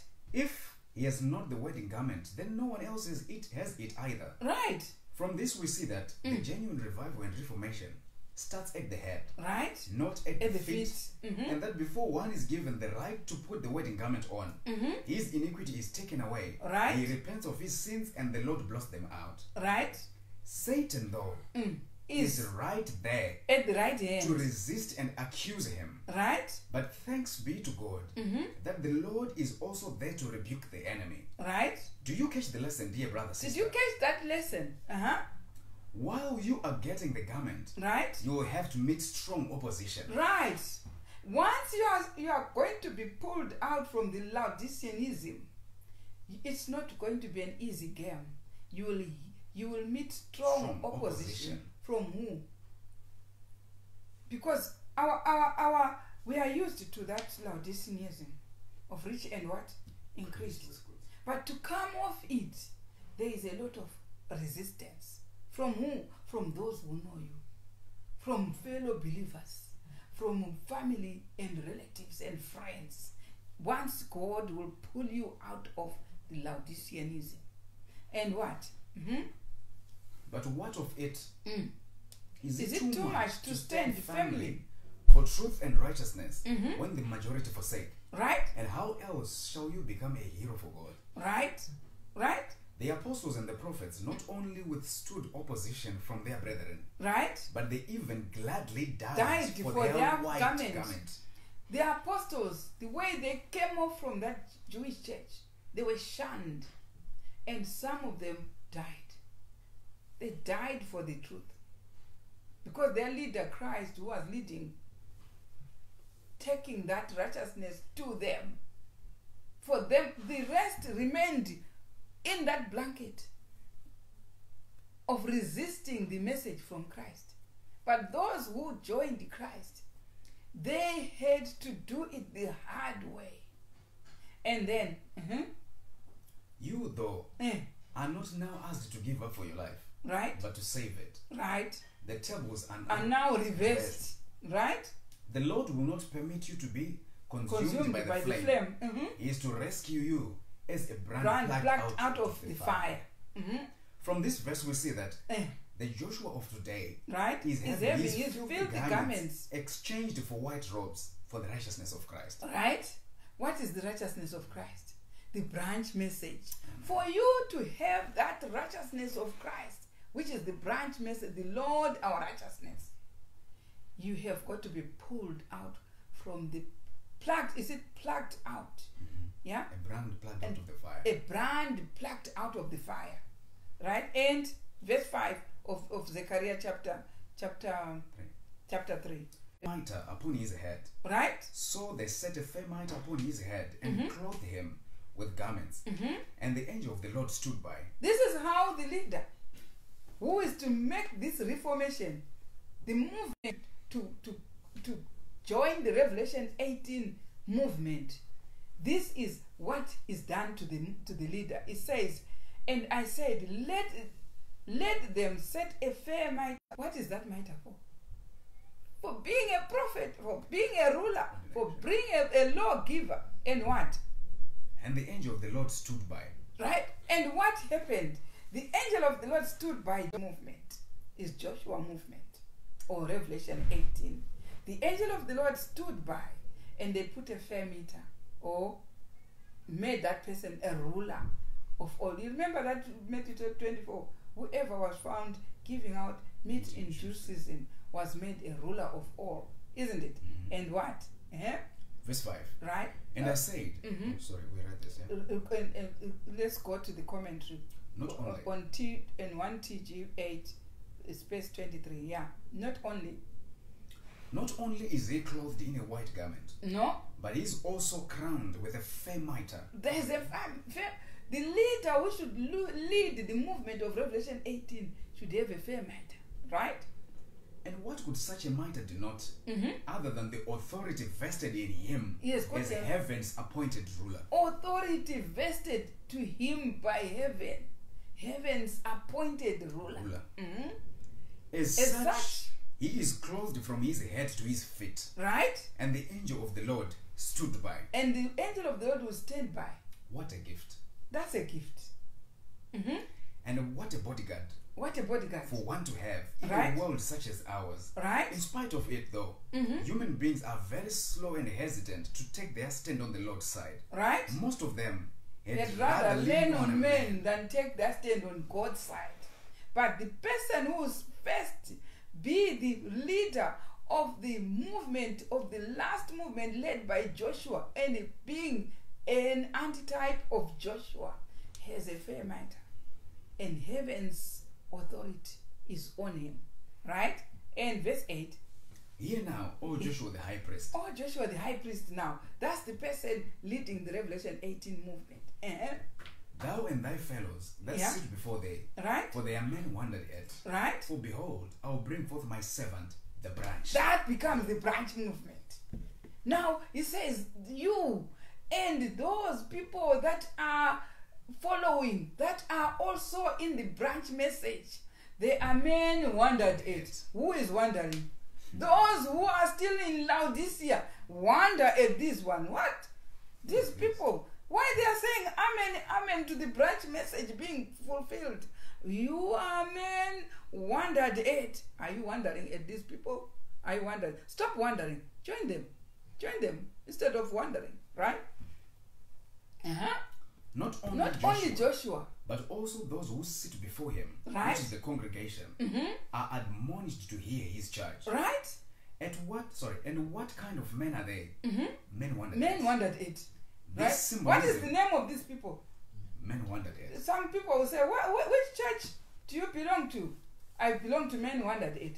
That's the new name. Men Wondered At. Who is wondering? Laodicean, who are rich and increased, wonder at you. Right? This symbolism shows that at the fulfillment of this prophecy, the angel of the church of the Laodiceans is no longer in charge of the Lord's house. Right? And that God's people are to be made up wholly of men wondered at. Now, is V.T. Water speaking together with Sister White? Yes. In 5T, Testimony for the Church, Volume 5, page 80, we know that the leadership will change. It says so. Read on.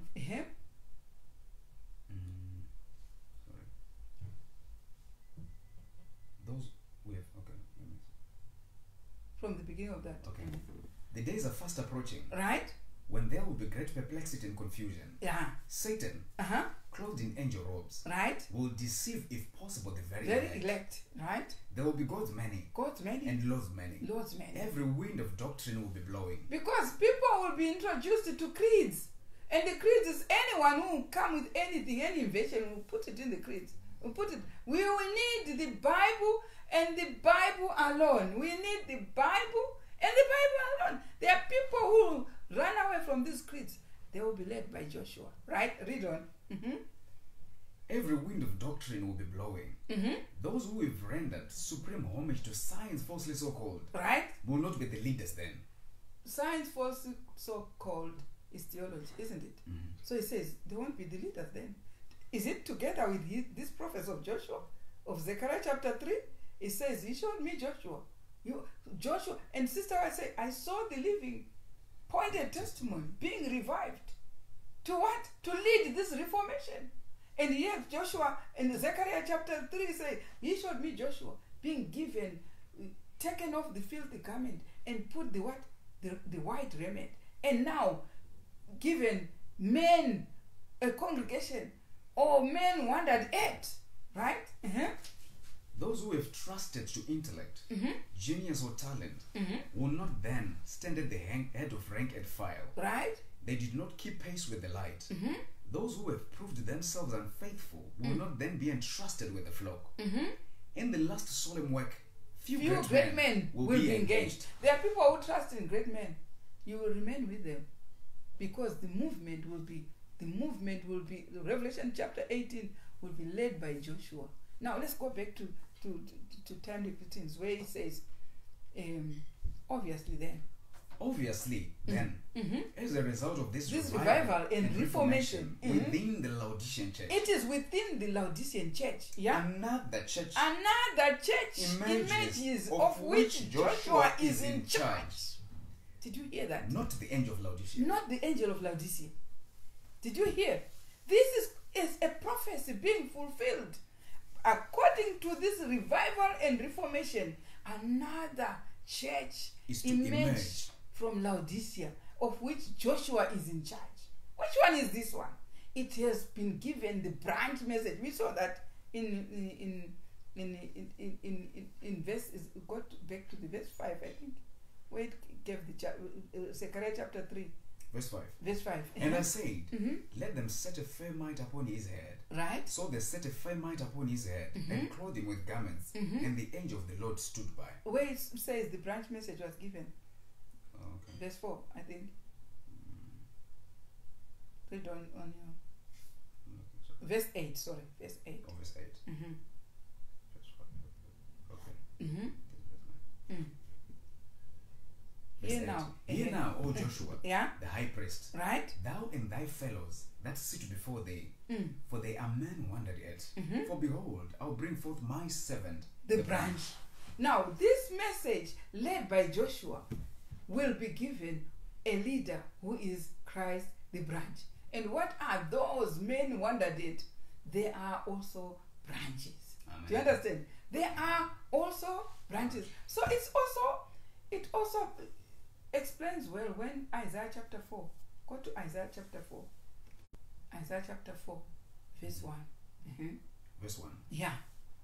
And in that day. 7 women. So it is in this day where Joshua is leading and be given what? The branch message, right? And in that day. 7 women shall take hold of one man. Right. Saying, we will eat our own apples. So 7 women are churches, isn't it? Complete Christendom. 7. What do they say? We'll eat our own bread. We'll eat our own bread. And wear our own apparel. Wear our own righteousness. Only let us be called by thy name. We want to be called by the name of Christ. To take away our reproach. So that we take away our reproach. So that people don't think we are in a club. Do you understand? In that same day, what happens? In that day, right? Verse 2. Shall the branch of the Lord. Then the branch of the Lord shall be beautiful. Out. It will be beautiful. And glorious. And glorious. And the fruit of the earth shall be excellent and comely. And the fruit of the earth shall be excellent. For them that are escaped of Israel. Do you understand? In that same day when men are eating their own bread, what happens? The branch shall come out, shall be beautiful and glorious, and the fruit of the earth. You know, it's only when you know how to identify what a branch is. What is a branch? What is a branch? You know, if they ask you, are you a Christian? That's why I only marveled when I went to Israel. When they ask you, are you a Christian? Do you know what they mean? They mean a follower of Christ, but not a keeper of the law. Of course, they're not keeping the feast. That's the law of God. The feasts are not being kept, right? Yeah, Passover, Day of Atonement, Pentecost, Tabernacle in the right place. That's what they mean. Are you a Christian? You mean you are a follower of Christ, but not a follower of his feasts or his laws and feasts. That's what a Christian is. And then when you say, well, are you a Jew? Yes, they are. They don't follow Christ, but they all have all the laws and all the feasts. They keep all the feasts, right? And then when you say, are you a branch? You keep all the feasts and all the law, and also follow Christ. You've got all of them together. Amen. That's a branch. Amen. Do you understand? That's why in Isaiah chapter 4 verse 2 it says, in that day the branch shall be beautiful. And glorious. Why? Because they follow Christ and also have the law and the feasts. Amen. You keep all of them together. Then he says, you shall be beautiful and glorious and comely. And what else? Read on. In that day, right, shall the branch of the Lord be beautiful, and glorious, and the fruit of the earth shall be excellent and comely, right, for them that are escaped of Israel, right. And it shall come to pass, right. So you see what it is to be a branch. You follow Christ and also keep the law, the 10 commandments, and the feasts. That's why God said they shall be beautiful. The branch shall be beautiful and glorious and comely, and the fruit of the earth shall be excellent. That's what it is. So here, Joshua movement starts from within the Laodicean church. Do you understand? Why? It has got the branch message. What does he have?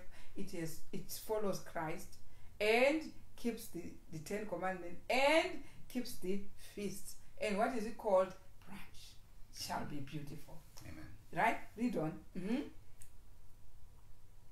Obviously then, as a result of this revival and reformation within the Laodicean church, another church emerges of which Joshua is in charge. Right? Not the angel of Laodicea. Not the angel of Laodicean anymore. No.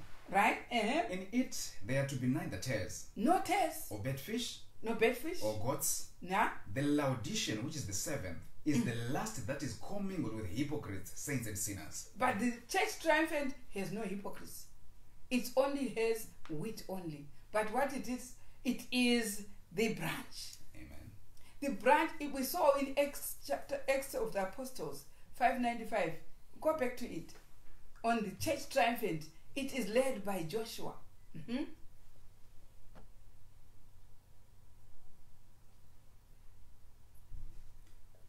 595.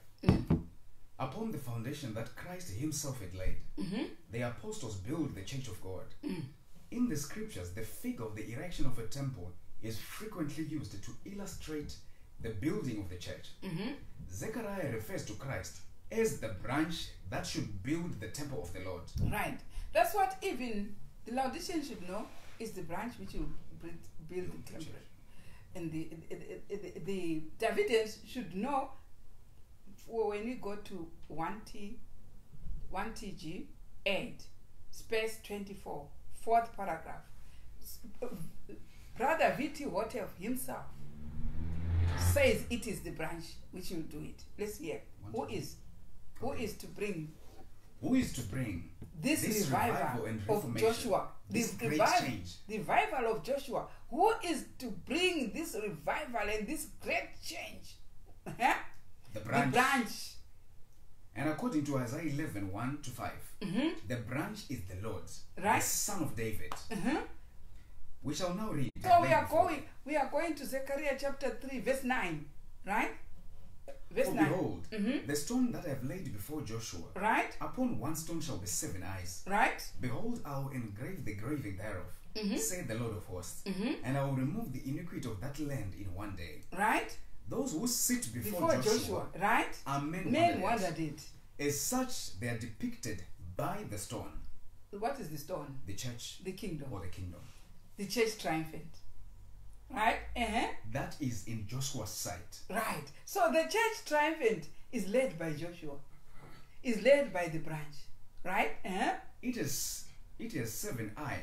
Right? Perfect vision. Perfect vision. When this purification of the church takes place, then the sin in the land is quickly removed in one day. You see, the church triumphant is led by a revival and reformation, and a prophet now images another church from the Laodicean church, led by Joshua. That's what we read from that prophet. And what? He is seeing genuine revival and reformation. Right? Accompanied by the purification of the church. Right? The Lord is to have a pure church and a clean people. Right. Verse 10. In that day, said the Lord of hosts, shall ye call every man his neighbor under the vine and under the fig tree. Right? In that day, in the day this purification takes place, right, the gospel work is to be quickly finished by having every member of the Lord's house call his neighbor to his own patch of land, to that which God has preordained that everyone should have. Every member, therefore, is to be a missionary in one capacity or in another. That's what God says. In that day, the glory of the Lord will be known in all the land. All all earth shall be filled with the glory of God. It is this movement, the Joshua movement. That's why we saw in Zechariah chapter 6, according to Zechariah chapter 6, verse 11. Verse 11. Mm-hmm. Then take silver and gold, right, and make crowns, and set them upon the head of Joshua the son of Josedek, right, the high priest. Right. The angel is commanded to take silver and gold and to make crowns. Not one, but more than one. Right. So what are these crowns? These are set upon Joshua's head. You see what is happening to the prophet who leads the movement in the last day in Revelation chapter 18, which is Joshua's movement, which is the branch movement. The leader, they set crowns on the leader. And what? And the crowns shall be one to Helem, to Tobijah, and to Jedaiah, right, and to Han and the son of Zephaniah, right, for a memorial in the temple of the Lord. Right, verse 14. Verse 14 reviews that Joshua is to pass the crowns on to his helpers, whom the Lord himself That's names. why when Joshua starts this movement, Joshua now starts ordaining a proper ministry. Because you remember Pastor Dube was preaching the other day saying, where are these gifts? So these gifts now are sent back to the Joshua movement. The movement that is emerging out of the Laodicean movement. That's why you have like it started with Sister White. She's the one who was a prophet and ordained who? James White as a pastor, president, everywhere. He ordained all the pastors, he had elders, now you see a movement which starts having pastors, elders, deacons, all as a correct setup as it was in 1844. It emerges now in the Laodicean church, coming out under the leadership of Joshua, or the prophet of the last day of Revelation 18. This is what is happening. Whether we like it or not, it will happen because it's prophesied. If it is prophesied, this is what Christ, when he comes, will come to join that proper organization. This is the real organization which Sister White was saying. We need a revival and reformation, a reorganization. That's a revival and reformation. So, and what? Right? Reviews that Joshua is to pass the crowns to his helpers, right, whom the Lord himself names. Right? This is to be a memorial, an everlasting reminder in the temple of the Lord. Do you know that those who are ordained now are not trained in institutes? Like we saw in volume 5, T5, page 80. They are not coming from institutions. Stone, not cut from hands, by human hands. You see that stone hitting the statue of Nebuchadnezzar from the toes. It's now from Joshua, crowning. It says here, this is to be the memorial. Actually, the Lord himself names. He says, it reveals Joshua is to pass the crowns on to his helpers, whom the Lord himself names. So we saw Joshua given crowns and also passing to Tobiah, Helem, to what? These are the pastors and the elders who are now emerging, who are not trained in those local universities that you were used to. But it says, Lord names them and says, John, pastor, Peter, pastor. Like it was when Christ started the ministry with the early Christian churches. We saw the pastors there, the stars, those were the leaders, the disciples. Who gave them that authority? But did the Jewish church know? They didn't know. But who knew? Them, Peter and God. Now I was working with this early Christian church. On the day of Pentecost, people speaking in tongues. It was now connected with heaven. This last one being led by Joshua in the church triumphant now is given crowns. And God himself names ordained so and so, ordained so and so, ordained so and so, ordained so. And that person who is ordained, it's not from the institution. We are talking of Pastor Dube was preaching the other day, and a woman shall compass a man. And you know, you can see for yourself, he's a pastor. He's a pastor, isn't it? But who named? So these are named. And it's Christ himself who is now the branch, working with the ministry. coming out of Laodicea, naming them one by one. It's prophetically. And their name is in Isaiah chapter 4. It says, the branch shall be beautiful and glorious. And it's the name which is written in the Bible. Because the other one, God says, I will spew you. And when you see such things, know that there is some spewing which has happened. Because testimonies for the church, page 80, volume 5, it was saying, this time God won't use the leaders then will never be used. God has got bright stars which are shining. In broad daylight we can't see them. But if it is dark, when people are now in darkness, you see the stars coming up, preaching to you the word of God, and you say, where are they training from? No, they are being ordained by Joshua. Amen. And Joshua listens. The orders come from God. God names them. He says, whom God names. Repeat that one. Verse 14. Verse 14. Uh-huh. And the crowns. It reveals that Joshua. The crowns, yeah. And the crowns shall be to Helem. Right. And to Tobijah. Right. And to Jedaiah. Right. And to Hen, right. the son of Zephaniah. Do you see? For a memorial. For a memorial. In the temple of the Lord. In that temple of church triumphant. Now, listen to the paraphrasing what VT Watep says. Verse 14. Right? Verse 14 right? reveals that Joshua is to pass the crowns on right? to his helpers whom the Lord himself names. The Lord himself is the one naming those pastors. Right? And this is to be a memorial. Right? An everlasting reminder in the temple of the Lord. Right. And then what can all this mean? What can all this mean? What can all this mean? Just this. Just this. Joshua is heaven's appointed judge. That's the prophet. Ruler. Right? He himself right? is crowned as such. Right? And in response to the Lord's own command, Joshua crowns or authorizes his helpers whom the Lord himself names. It's God now working with Joshua. Like it was when God worked with Joshua. When Joshua took over Moses' movement, there was seriousness there. Yeah. There was no rebellion as such. No rebellion. The rebellion was there when Moses was using Aaron and Miriam. Those are the people, he cried and said, I stammer.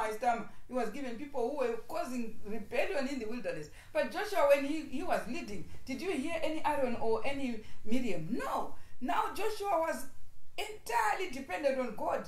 Joshua and God alone. That's why he could stop the sun not going down until he finished fighting, isn't it? So that Joshua movement is the one emerging out of the Laodicean church right now, whether we like it or not. We have got to believe it's going to go. It emerges. So it means it doesn't start like a bumper harvest like that. It emerges with a few. And it goes on. And it goes on to take over. It takes over the kingdom. We are heading kingdom bound now. And what? In other words, as members of the house of David, right? Joshua authorizes them to engage in the work. Right. So, Joshua is responsible to the Lord, right? But his helpers are responsible to Joshua. Right. So it's got helpers. Responsible to what? To Joshua. And Joshua is responsible to the Lord. Here is seen an organization, right? Having a leader and an under-leader. The organization has what? A leader and an under-leader. Who is the leader? The branch, the Lord. Christ. And under-leader, Joshua that we see. Like it was when they entered Canaan. So now we are in the scenario set up. You know, Joshua just emerged there to take over from Moses when Moses died, isn't it? So it doesn't matter where Joshua came from. There's some say Joshua should have come from what? Basham and Gilead and whatever. You know what? Joshua was there being revived for the job. Is it? And what? He is seen. Here is seen an organization having a leader and an under-leader. Right. The Lord and Joshua. Thus it is that whatever is to be bound on earth is also to be bound in heaven. This is the person now binding things on earth. Yeah? Yeah. When he says, no, if we are going to talk about binding things, it's another topic on its own. If you could imagine how many things have been. If that person says, this person is now a priest, is now a pastor, is now an elder. God binds it also in heaven. They work together, Joshua and God. And what? What? Oh, sorry. Yes.